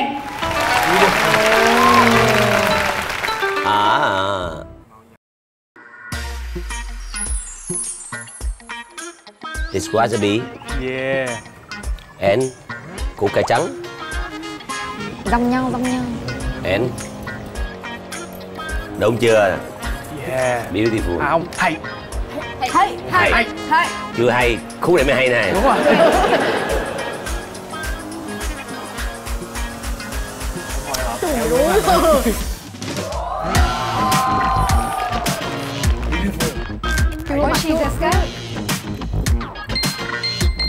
Beautiful. Wonderful. Quá hay. Quá hay thường, phải hay. Quá hay. Sức hả? Thật à? Vô. Ăn thôi nhờ mọi người nhờ. Ăn em ơi, vô. Ăn chung một đúng không? Không hay. Không hay. Ăn giật là không hay. Ok. Ngon à. Sao anh nhìn thẳng cái mắt của em vậy? Cái này là cá trắng không? Cá kiếm anh ạ. Cá kiếm. Cá kiếm. Cái cá nó rất là tươi, mềm, thơm. Cá này ngon quá. Thơm. Cá kiếm siêu không ngon. hề có một sự tanh nào ở đây. Cá là một trong những cái động vật mà nó có dầu đạm và omega 3 tốt cho cơ thể, rất là tốt. Vì sao? Dưới biển thịt giòn quá. Rất sạch sẽ. Những vùng biển mà bị nhiều vấn đề thì không nói rồi ha. Đồ biển là thiên nhiên mà, đồ thiên nhiên luôn tươi tốt là vậy. Cho nên mình đi nước ngoài á, vào những nước mà nó phát triển á, mình đem cá khô hay là những cái sản vật ở dưới biển lên thì người ta luôn cho vào. Mà đem cái gì mà trên bờ là vô phòng nói chuyện liền. Thịt cá kiếm ngon quá. Nó béo mà nó giòn y như em ăn cơm dừa vậy đó, nó giòn rụm luôn. Tất cả các miếng sashimi này cắt vừa phải vừa, miệng nó không quá dày, không quá mỏng. Nó tan chảy trong miệng. Tôi không có gì đó. Ngon tuyệt vời. Đây là một thằng em là Andy Trương là hát nhạc rất hay nhưng không hề biết ăn cá sống. Anh sẽ lần đầu đưa em vào đời. Anh ơi, em để bụng ăn cái món tiếp theo thôi. Cái gì cũng phải biết. Không, ngon lắm. Thiệt đi. Cái gì cũng phải lần đầu tiên. Đây, cũng phải có lần đầu tiên. tin anh, khi ăn đồ Nhật, look at me. Look at me. Nói một tí đi. Hay. Không được nhai nhanh. Ăn rất chậm. Trời ơi, coi múc cái miếng wasabi kìa. Mọi người, đây là một cái phút giây mà trọng đại. Hay ở cuộc đời. Xít nữa thì. Look at me. 1 phút thôi. And open your mouth. Không, em rất là thương anh. Em rất là thương anh. Nhai chậm, không được nuốt. Nhai chậm, không được nuốt trọng. Nhai chậm. Ngon mà. Nghĩ tới biển Vũng Tàu. Trời ơi, biển xa đẹp đẹp. Ok, Hokkaido. Osaka.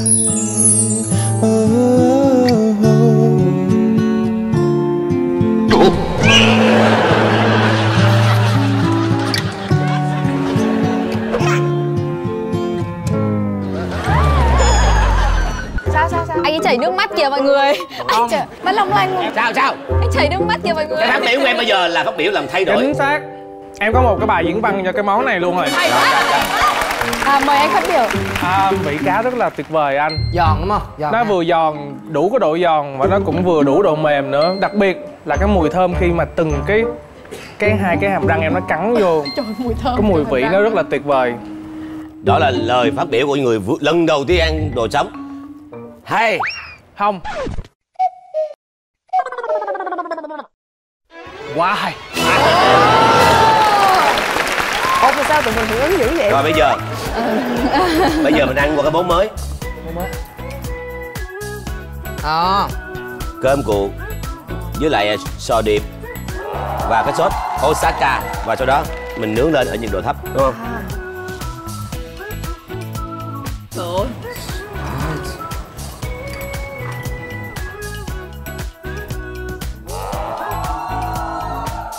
Trời, cái cọt sò điệp sống mông á. Trời anh. Trời. Mình chấm là nó hơi mặn nhanh răng nên... Con yên tâm, anh đã chấm rất nhẹ và rất khẽ.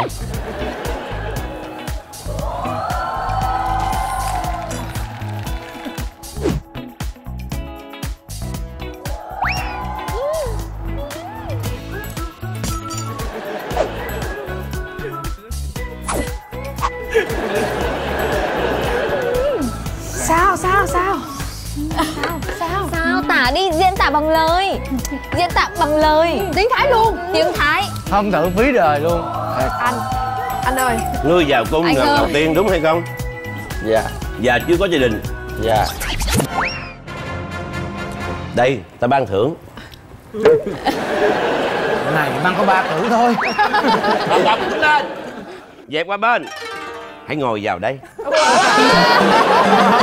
Trời ơi, chú gì? Nói gì mà đã ngày ông ban cử. Tuyệt vời. Cảm ơn anh. Anh Will xin tự trọng. Ngon quá, mất tự trọng rồi. Cái cơm nó dẻo đúng kiểu Nhật. Nó hơi có mùi cay nhưng mà không cay quá. Vừa phải. Cái sò điệp tươi và cái trứng cá chuồng nó giòn. Còn đặc biệt á là vì sao Giang nghĩ như vậy nè, là cái sự nướng đó, cái sự nướng của cái món này á để làm cho cái rong biển nó thơm lên, và tất cả các đồ mà để ở trên á, cái topping đó là nó phải khô đi ở bên ngoài và ở trong thì nó juicy, rất là ngon. Ngon lắm, ăn hề luôn. Cái món này là món đặc biệt bên nhà hàng em anh. Xin để chờ luôn hả? Dạ.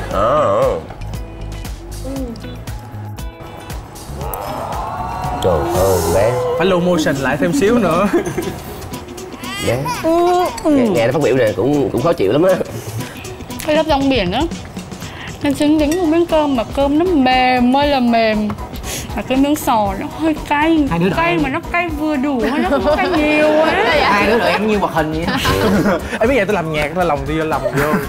Rồi tiếp. Vô. Sò cay. Cay vừa phải thôi, không cay quá nhiều. Mấy đứa nó phim kinh dị hả mấy đứa? Được rồi. Nói về nước Nhật, không? Là một trong những nước về nền ẩm thực là rất tinh tế. Cái sự tinh tế là dùng cho người Nhật, người ta có thể nướng con vịt cả ngày trời mới xong. Nè. Và con cá người ta có cách làm để chi, vừa bắt lên dưới biển lên là người ta có cách để làm gì?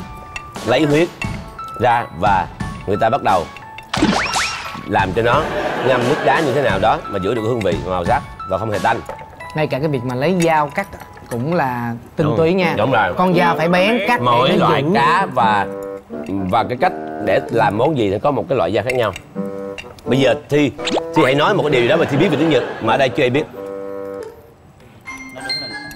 Nó đúng là được ăn hả? Đúng vậy. Em nghĩ là từ này ai cũng biết. Nói điều gì mà ở đây chưa ai biết, mấy anh em ở đây biết để mình còn học hỏi lẫn nhau chứ, đúng không? Chính xác. Tôi nói một điều mà chắc chắn mọi người sẽ trầm trồ với tôi. Người Nhật là những người nói tiếng Nhật giỏi nhất. Xuất sắc. Đâu à? Đúng rồi. Cái điều này không ai biết hết đúng không? Không ai biết luôn. Tôi đã bắt đầu rồi, giờ tiếp theo. Vậy em cũng biết một cái. Người Nhật làm sushi ngon nhất. Đúng luôn. À không, cái đó Bên Nhật đúng có rồi. nhiều đầu bếp Nhật nhất. Cái đó ai cũng biết mà.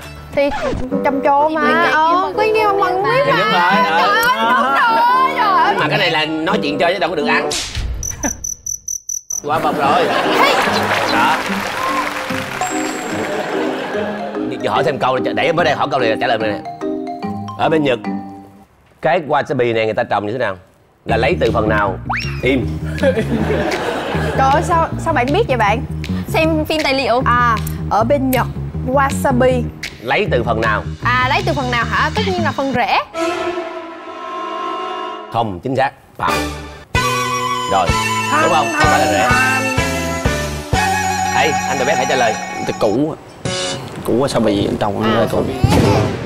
Cái rễ là bỏ.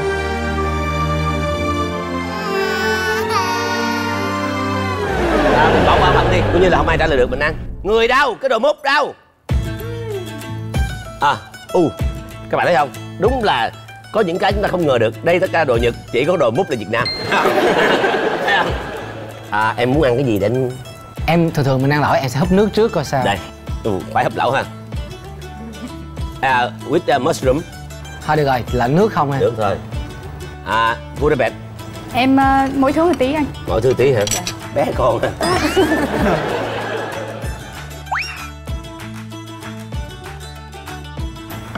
Thiệt tình đó thiệt. Trời ơi. Cảm ơn anh. Từ từ. Được không mũi thêm. Có mì udon nè. Đúng rồi. Thôi để em bước một miếng vô đây trước. Nè bây giờ hỏi nè, ai trong ba bạn ai giơ tay nhanh nhất trả lời thì người đó là sẽ... Không, bọn mình phải đoàn kết. Không cần hả? Dạ con. Bộ phim hoạt hình nổi tiếng của Nhật Bản, nhiều người biết. Kết thúc rồi hả? Mình phải có chữ hết chứ. House Moving Castle. Không chính xác. Doraemon. Không chính xác. Doraemon. Chính xác. Yes. Cái đó ai cũng biết mà còn suy nghĩ thì khổ ghê thì. Cảm ơn Ngọc Hoàng. Nhưng mà chú búp cho con chén này là cũng để đó, hiểu không? Con được ăn cái kia nữa kìa, hiểu không? Cái đó để nó cho nó nguội thôi. Dạ. Đây chú sẽ đưa vào đời. Không. Nhưng mà nó vào đời rồi. Chú sẽ đưa con đến Osaka. Wow. Con nên ăn cái thử này đi ha.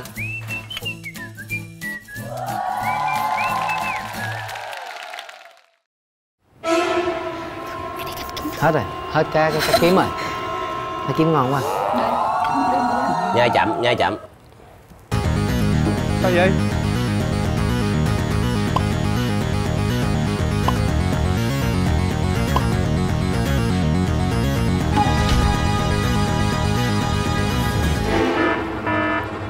Hả miệng ra, nếu sợ cay hả miệng ra.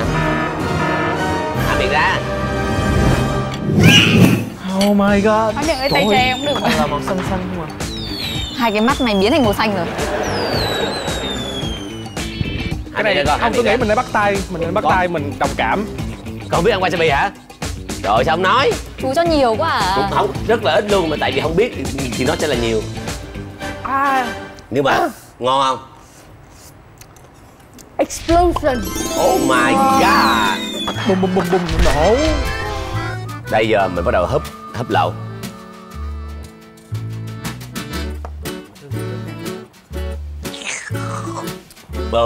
Cái vị đúng là lẩu hải sản thiệt. Sao? Ăn phát biểu ý kiến nào mấy đứa? Ăn để coi tinh tí nè. Phát biểu nè. Giống quảng cáo quá. Anh nói đúng. Đúng. Bản chất cái nước lẩu này nó đã nêm nếm mà kim chi với lại cái gia vị miso đã thơm rồi. Mà còn thêm đầu cá hồi rồi hải sản vô nữa thì cái nước ngọt nó ra thế còn ngọt khủng khiếp nữa. Ăn nó đã lắm. Sao vậy con? Ngoài biển mày không bơi, mày chui vô kim chi mày bơi. Mày bơi chi là bên kia nó nhìn mày nãy giờ. Dạ. Nữa hả con? Thôi con, một lần dang dở nha. Dạ. Ê con, ăn thử đây chưa? Dạ chưa. Trời ơi, đi, cái này phải chấm với mù tạt mới ngon được. Thôi. Rồi, nói cho ăn không thôi. Nhỏ miệng sai L luôn á. Ngon lắm nè, đừng có đùa. Phát biểu cảm tưởng. Rong biển mình nướng trong lò vi sóng. Cảm giác vừa giòn giòn, nó mềm mềm. Cái sốt hơi the the một xíu mà nó sực sực ấy. Nói chung ngày hôm nay cảm ơn Hiếu Phan rất là nhiều, mang tới nhiều món ngon. Mình có làm món gì nữa không? Dạ hết rồi ạ. Hết rồi hả? Dạ. Bữa sau tới làm nhiều nhiều á. Cảm ơn rất là nhiều. Hôm nay là thực sự là một bữa tiệc rất là ngon và nó thịnh soạn, và đặc biệt là nó không làm cho mình mập đó nha. Cái này là hay lắm á. Cảm ơn anh Hiếu Phan rất là nhiều. Bữa nào ghé ủng hộ ha. Thưa quý vị, chuyên mục mà chúng tôi sắp giới thiệu đây là những món ăn ngày xưa cũ, gợi nhớ về ký ức, về những cây nắm tay thời mới lớn, những lúc chạy băng cánh đồng, những lúc tắm mưa, tắm sình, những lúc đánh lộn chửi bới nhau. Mặc dù đó chỉ là những ký ức nhỏ của tuổi thơ, nhưng luôn động lại trong mỗi người, vì ai cũng có một quê hương. Đó chính là thức quà quê hương.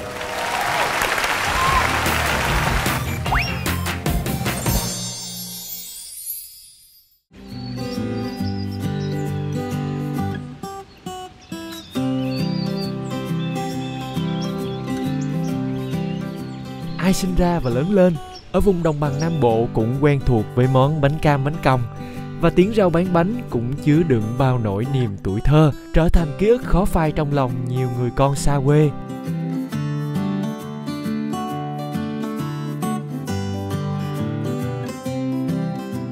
Bánh cam bánh còng giống mà khác nhưng lại giống. Cả hai đều là một loại bột nhưng lại khác nhau về hình dáng và nhân đậu xanh bên trong.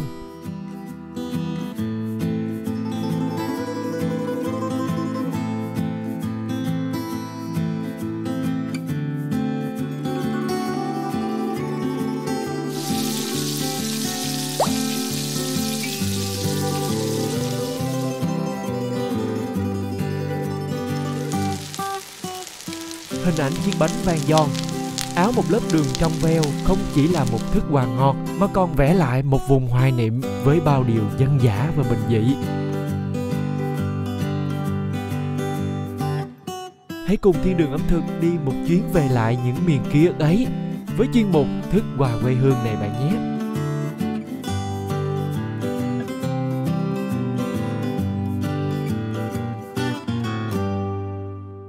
Thưa quý vị, như vậy là chúng ta thưởng thức 3 vòng với những món rất là ngon. Bây giờ là vòng cuối cùng, như đã nói chúng ta sẽ tiếp cận đến những món mà quê. Không biết là Woosi có biết những món quê của người Việt Nam ở miền Bắc, miền Trung hay là miền Tây không? Cũng biết một chút thôi à. Chứ ví dụ như món gì đã từng ăn rồi? Bánh xèo. Bánh xèo nè, nhiều lắm. Bánh tiêu, bánh bò, bánh da lợn dạng vậy đó. Thì hôm nay chúng ta sẽ đến với những cái món mà gọi là ai cũng đã từng qua nếu là người Việt Nam. Tại vì ở đây là ai là quê miền Tây, với Tây nào? Miền Tây hả? Mình người Sài Gòn hết hả? Có ba má người miền Tây. Sài Gòn có bán luôn hả? Hà Nội cũng có luôn. Sau đây chúng ta gặp gỡ cô Hiền Minh. Xin mời cô. Đây. Chị ba, hôm nay bán hết không chị ba?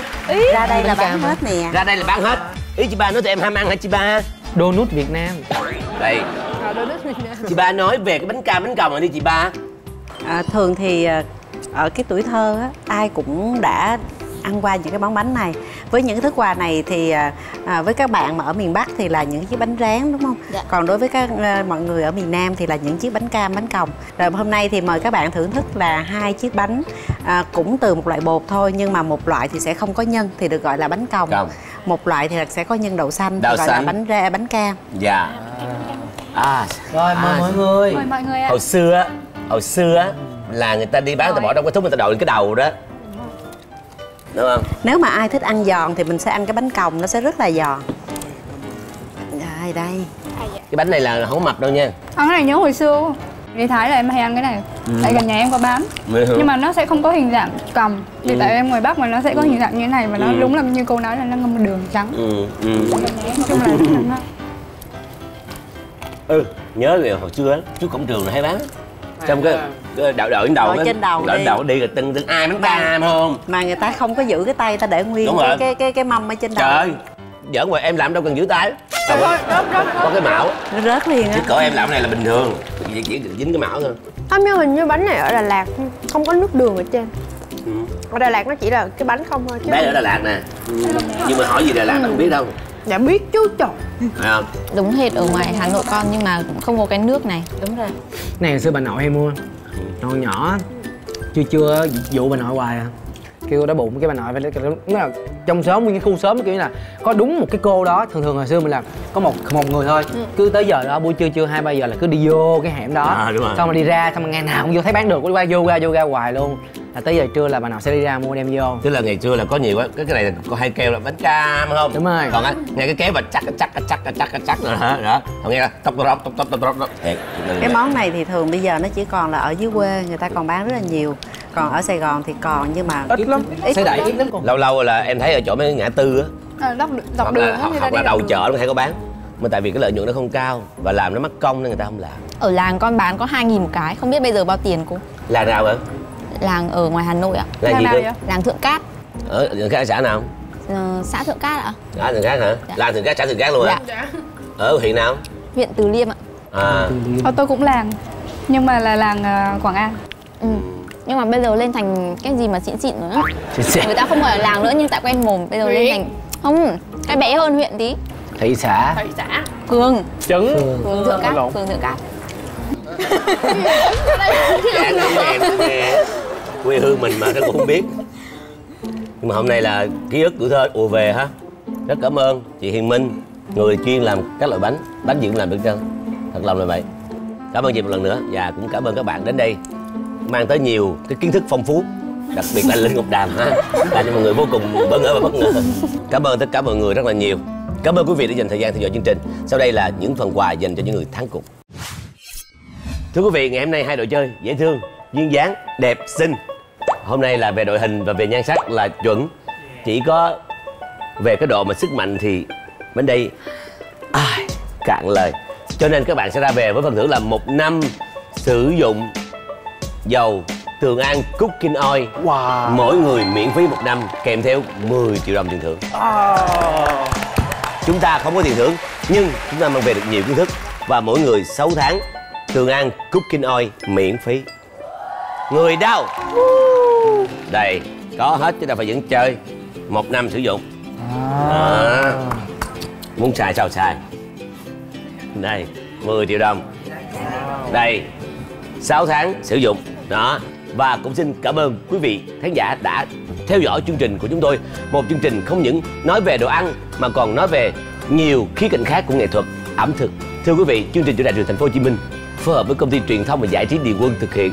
Chương trình được phát sóng vào lúc 20 giờ 25 phút tối thứ sáu hàng tuần trên HTV7 Đài Truyền hình Thành phố Hồ Chí Minh. Chương trình cũng xin gửi lời cảm ơn chân thành tới công ty cổ phần dầu thực vật Tường An cùng nhãn hàng Tường An CookingOil vì họ chính là nhà tài trợ độc quyền cho chương trình này. Xin chào tạm biệt, chúc quý vị và gia đình bình an. Nhiệm vụ bất khả thi.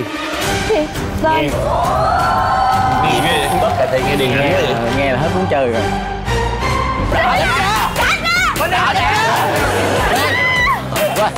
Chơi gì mệt quá.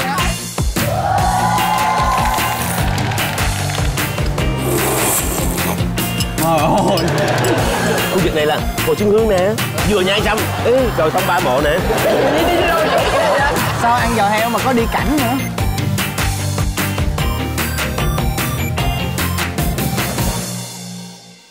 Chương trình được tài trợ độc quyền bởi công ty cổ phần dầu thực vật Tường An cùng nhãn hàng Tường An CookingOil.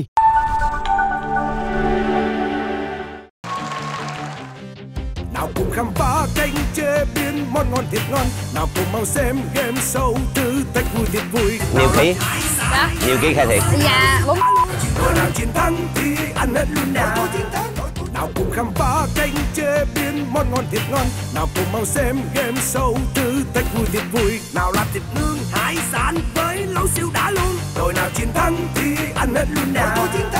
Bạn phải nhìn đôi suốt cả chương trình đây và chẳng phải xem kiến thức của ai hay thật hay. Chỉ một đội thắng hưởng ứng hết món ngon thiệt ngon. Thiên đường ẩm thực Ông Hoàng Hạnh Phúc cùng chơi cùng vui.